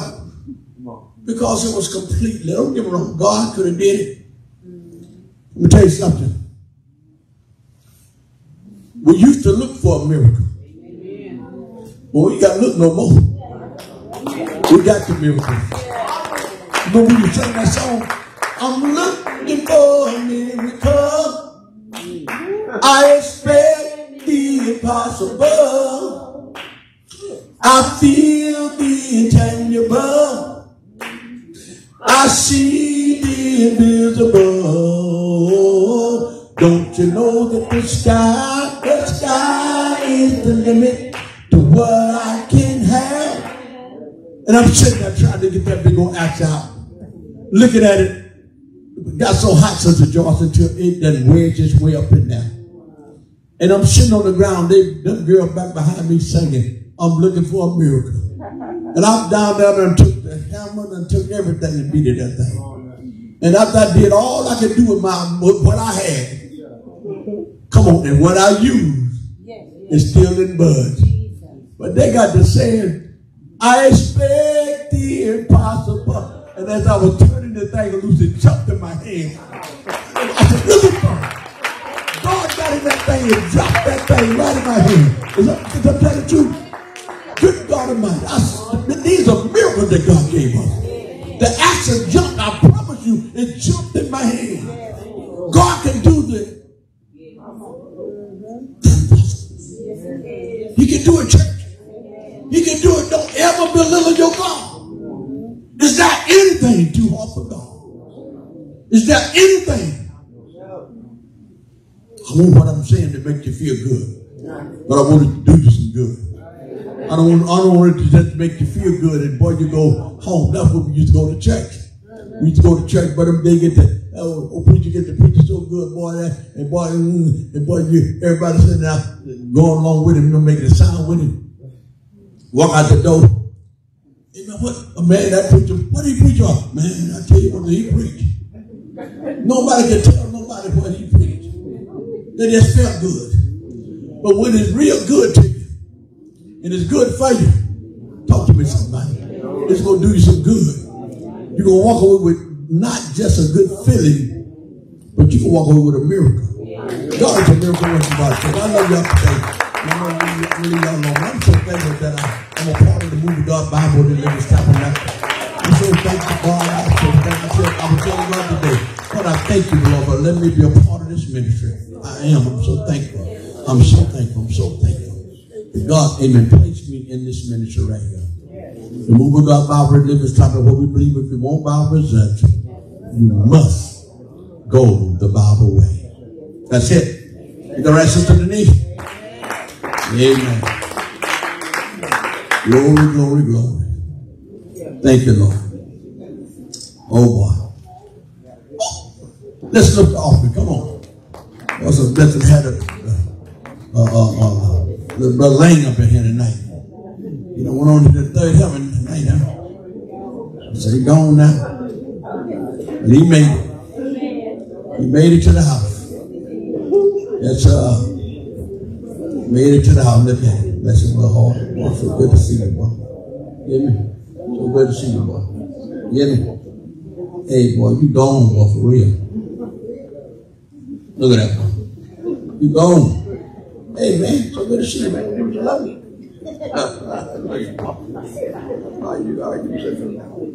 So good to see you. Wipe your slum off your mouth, man. Love you, boy. Hey. Hey. It's boy, real hard. Sit back down.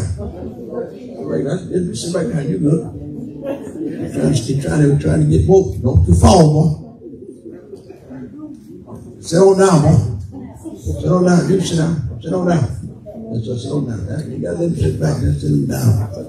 You don't want him to fall. But let's pray for Sister. Let's pray for Sister Daphne and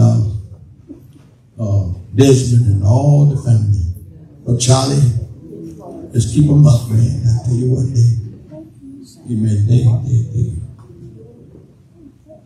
they lost the joy. Thank you, Jesus.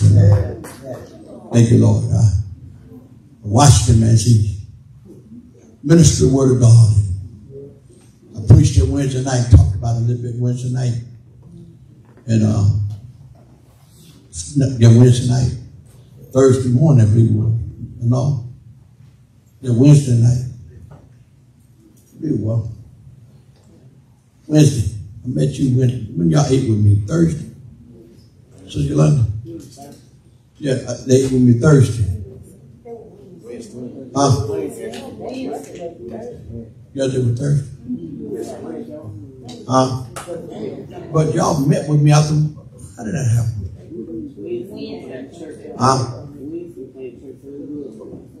Oh, we came to church that night. We came before. We ate before we came to church. Anyway, we was out there. I was out. Took myself out to get me a little something. And they called me and they was actually, I said, well, we in Talladega at the Stampede, just trying to move around a little bit. And her brother Adrian came in, sat down and ate with us. And so Yolanda was saying that I was telling him that he'd been in my spirit, It's been in my spirit. And she was saying that he preached Tuesday night and that it wasn't him no more. They say he preached Tuesday night. We know for a fact that he preached in that revival. I told you this right now, I never in my life, ever. You went on by the bed that night, that Thursday night, that Friday night. No, he preached that Thursday night. Okay, he preached that Friday night, and then Brother Steve preached that Saturday. But he preached so under the anointing. And I talked to him, man, I said, well, God used you tonight. You know what I'm talking about? Because he had a problem with that Lord and Grace a long time ago. But now he got it together. And boy, he got to preaching that thing, boy, and his dad was sitting there, the Holy Ghost took his lap over. But then so Yolanda and Brother Adrian told me, said Tuesday night he preached and he wasn't down no more. They said he wasn't down no more, brother. They said that man preached. And all I could think about was DeMarcus. When DeMarcus preached just Jesus. And he looked and said some things, and I was wanting to tear him up when he said some things. He looked at his mama like he wasn't talking like he shouldn't his mama no more. Y'all know what he said. But he was in his Holy Ghost. His spirit took him over. And I was looking at him, I'm saying, that's your mama, but he didn't talk to her like he was in mama, but he went out of order. But I'm saying that the word that he was using, and I found out later it was God. And that was the night he preached in. I know Stephen preached one night, and how it was, they all preached. But that boy, God used that boy that night. And then that Sunday, he came out the service, because he hadn't been coming. He came out the service, went out, got down to the house, he walked up to me, he said, I tell you what I'm getting ready to do. He said, I'm going to get the youth. He said, that's what he said. He said, I ain't going to stop now. So I want you to know I'm back in. But he got back in with God. That's what he got back in. And so the long story short, God got him down, took him with him. God will get you to a place. God know your tomorrows. He know your next week. He know your next year. He knows. So God will get you to the place and take you with him. Talk to me, somebody. But now, God, I preach life. And God can get you to the place and take you over and use you. That's what I was talking about a while ago. About being taken over. Being taken over by God. Either or, you with the Lord. They ain't getting souls that people think he get. Are you listening to me? Amen. I see God move in so many different ways. But the hair was standing on my head, on my arm when Sister Yolanda was talking about it. And then Sister Laverne called me on the phone. She said the man went down. I meant exactly what you said. And I was talking to Sister Daphne. She said, now the Sister Laverne, I talked to her. She told me, she said, but it didn't, I felt it. I heard her, but I didn't feel it. But now, since you said it, it wasn't just because I said it. It was sometimes people said things, but then she said, she told me, she said, but it didn't click. Like she said, I felt it, but it didn't click until you told me. I said, I'll tell you one thing. I said, Sister London, Brother Adrian told me, he said he wasn't even there no more. So he preached in such a way to, it just was mind blowing up there. Thank you, Jesus. And I just know that, you know, there's no more word for him. Are you listening to me? So what we got to do is pray for them. They need our prayers. And let's keep them up before the Lord, because, you know, we all done traveled this road before. And it ain't a good feeling. Are you listening to me? It ain't a good feeling. But, you know, this morning, about 5 or 6 o'clock, between 4 and 5, you know, he went to be with the Lord. The whole day went by, 24 hours gone. So tomorrow going to be, the morning going to be another 24 hours. Next day will be another 24 hours. That'll be 72 hours. You know what I'm saying? See, time don't keep rolling on. You listen to me. But we got to get ourselves together. Are you listening to me? We got to get ourselves together. And I'm not trying to be funny, but what have I been listening to all day? Who have I been listening to all day? I didn't hear you. All day. All day. If I can listen to Lee Williams, I can listen to him. I've been listening to him all day long. Y'all got it around me today. That's all you heard today was that poor boy showing out. He said, I won't give up. I can't give up now. Come too far. Been through too many hills, too many rills, and too many rocks.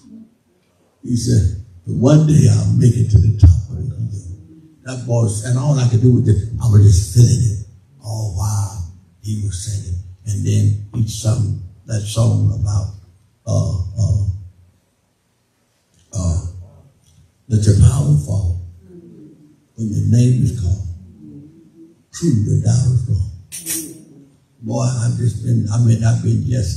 been blowing it up, Amen. I said, Lord, amen. Somebody said, well, why? Because I read my Bible. And when I read my Bible, amen, somebody else did that. Talk to me. That's somebody else's testimony. Is that right? Somebody else's testimony. We read about Moses. That was something he did. Come on. We read about Elijah, Elisha. We read about all the prophets of old. They don't know.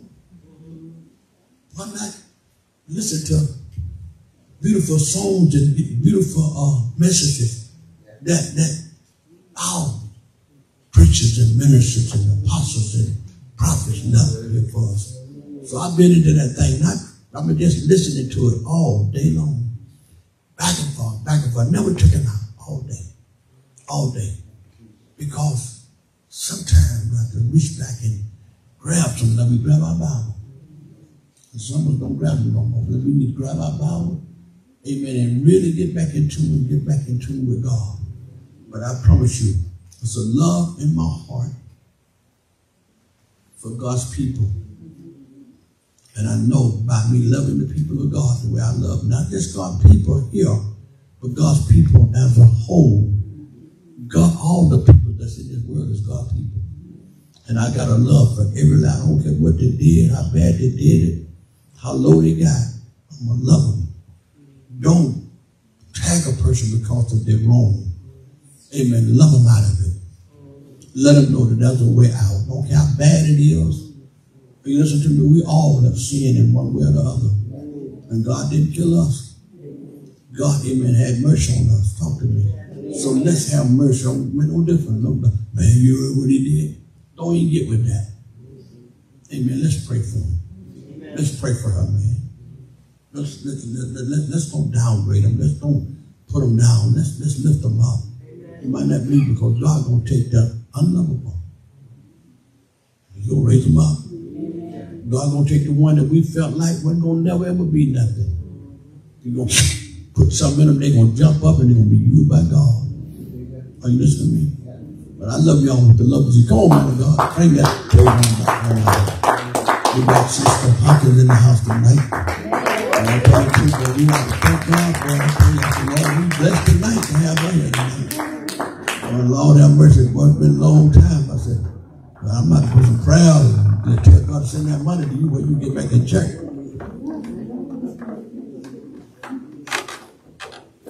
Because you got it, you definitely going to give it. Amen. So I ain't even worried about that. So we just got to pray God just, amen, just give you what you need that you get back in the house of God. You won't be so sleepy. Amen. But you be in God's house. I ain't talking about you. I'm talking about, I ain't beating you up tonight. I ain't got no rebuking yet. You ain't got no rebuking yet. I'm just talking tonight. I appreciate you. Amen. But if you ever get a rebuking, you'll feel it. You go home with it. You'll wear it a few days. You listen to me?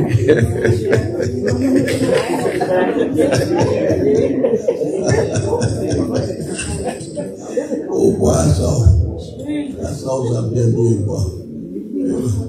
I rebuked Brother Parker so hard one time, and I hit him so hard one time in that spirit. No, it was what it was. I cast the demon out of one person, and it jumped on Brother Parker. And my father went through so bad. Listen, don't take that home with you. Okay? All right? You see him trying to hold on to my pen. He's a right division. Don't get division, I'm writing it. Hey, but Brother Parker, that thing hit Brother Parker that night. And so Doug was the reason why I jumped on him. Y'all remember that day. It's a Doug was the reason why I jumped on him. And I didn't say nothing. I just left him alone. But I turned red as cold fire. But Parker went on home that night, boy. They go about 3 days because, you know, we had service all the time with Brother Parker. He worked so hard. So, boy, he came back in that next service. I turned around and said, it's been rough on you, son. You had 3 days of hell. I said, but God said, you ain't got to carry that spirit no more. Why, poor boy? My poor boy he was so happy. Well, that spirit came off Brother Parker, he lit up like right in these lights right here. I mean, God freed that man that night. I will never forget it. I remember when he jumped him. The girl was standing right by here, and he was standing over there, and she was trying to, the whole devil just using it that night, not in a bad way. But I'm saying, you know, I had to rebuke my children, especially Doug. I had to kind of warm up a lot. I had to tell Sister Doug up. She wasn't no Doug at that time. She was Jones. And she changed the name later on, but she was Jones at that time. And boy, I tell you one thing, I had to light up. And boy, she went around. I can remember it. But anyway, that spirit jumped on Brother Parker that night. And boy, Brother Parker had that spirit, went home with it. And boy, he was going through. And that next service, I told him, I said, it's been 3 days of hell. He just, and all of a sudden, just walked and cast it off of him. But I'm saying that rebuke don't feel good, but it's for your good.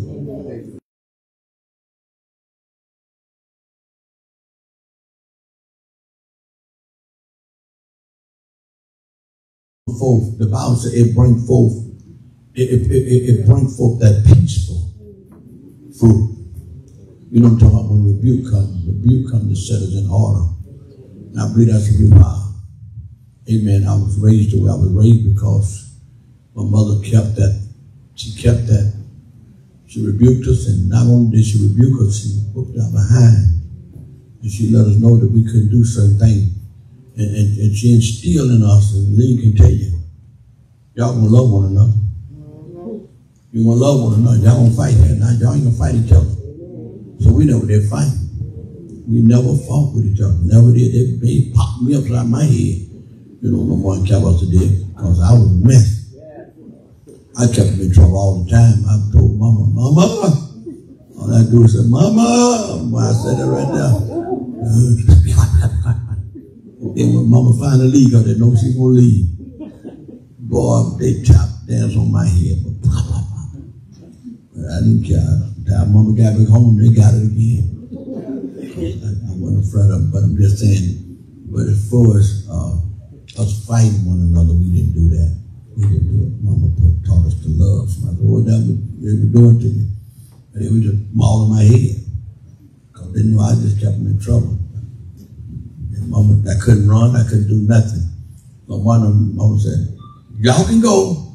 They took off running down the road. I took off behind, and I couldn't keep up. I said, Mama!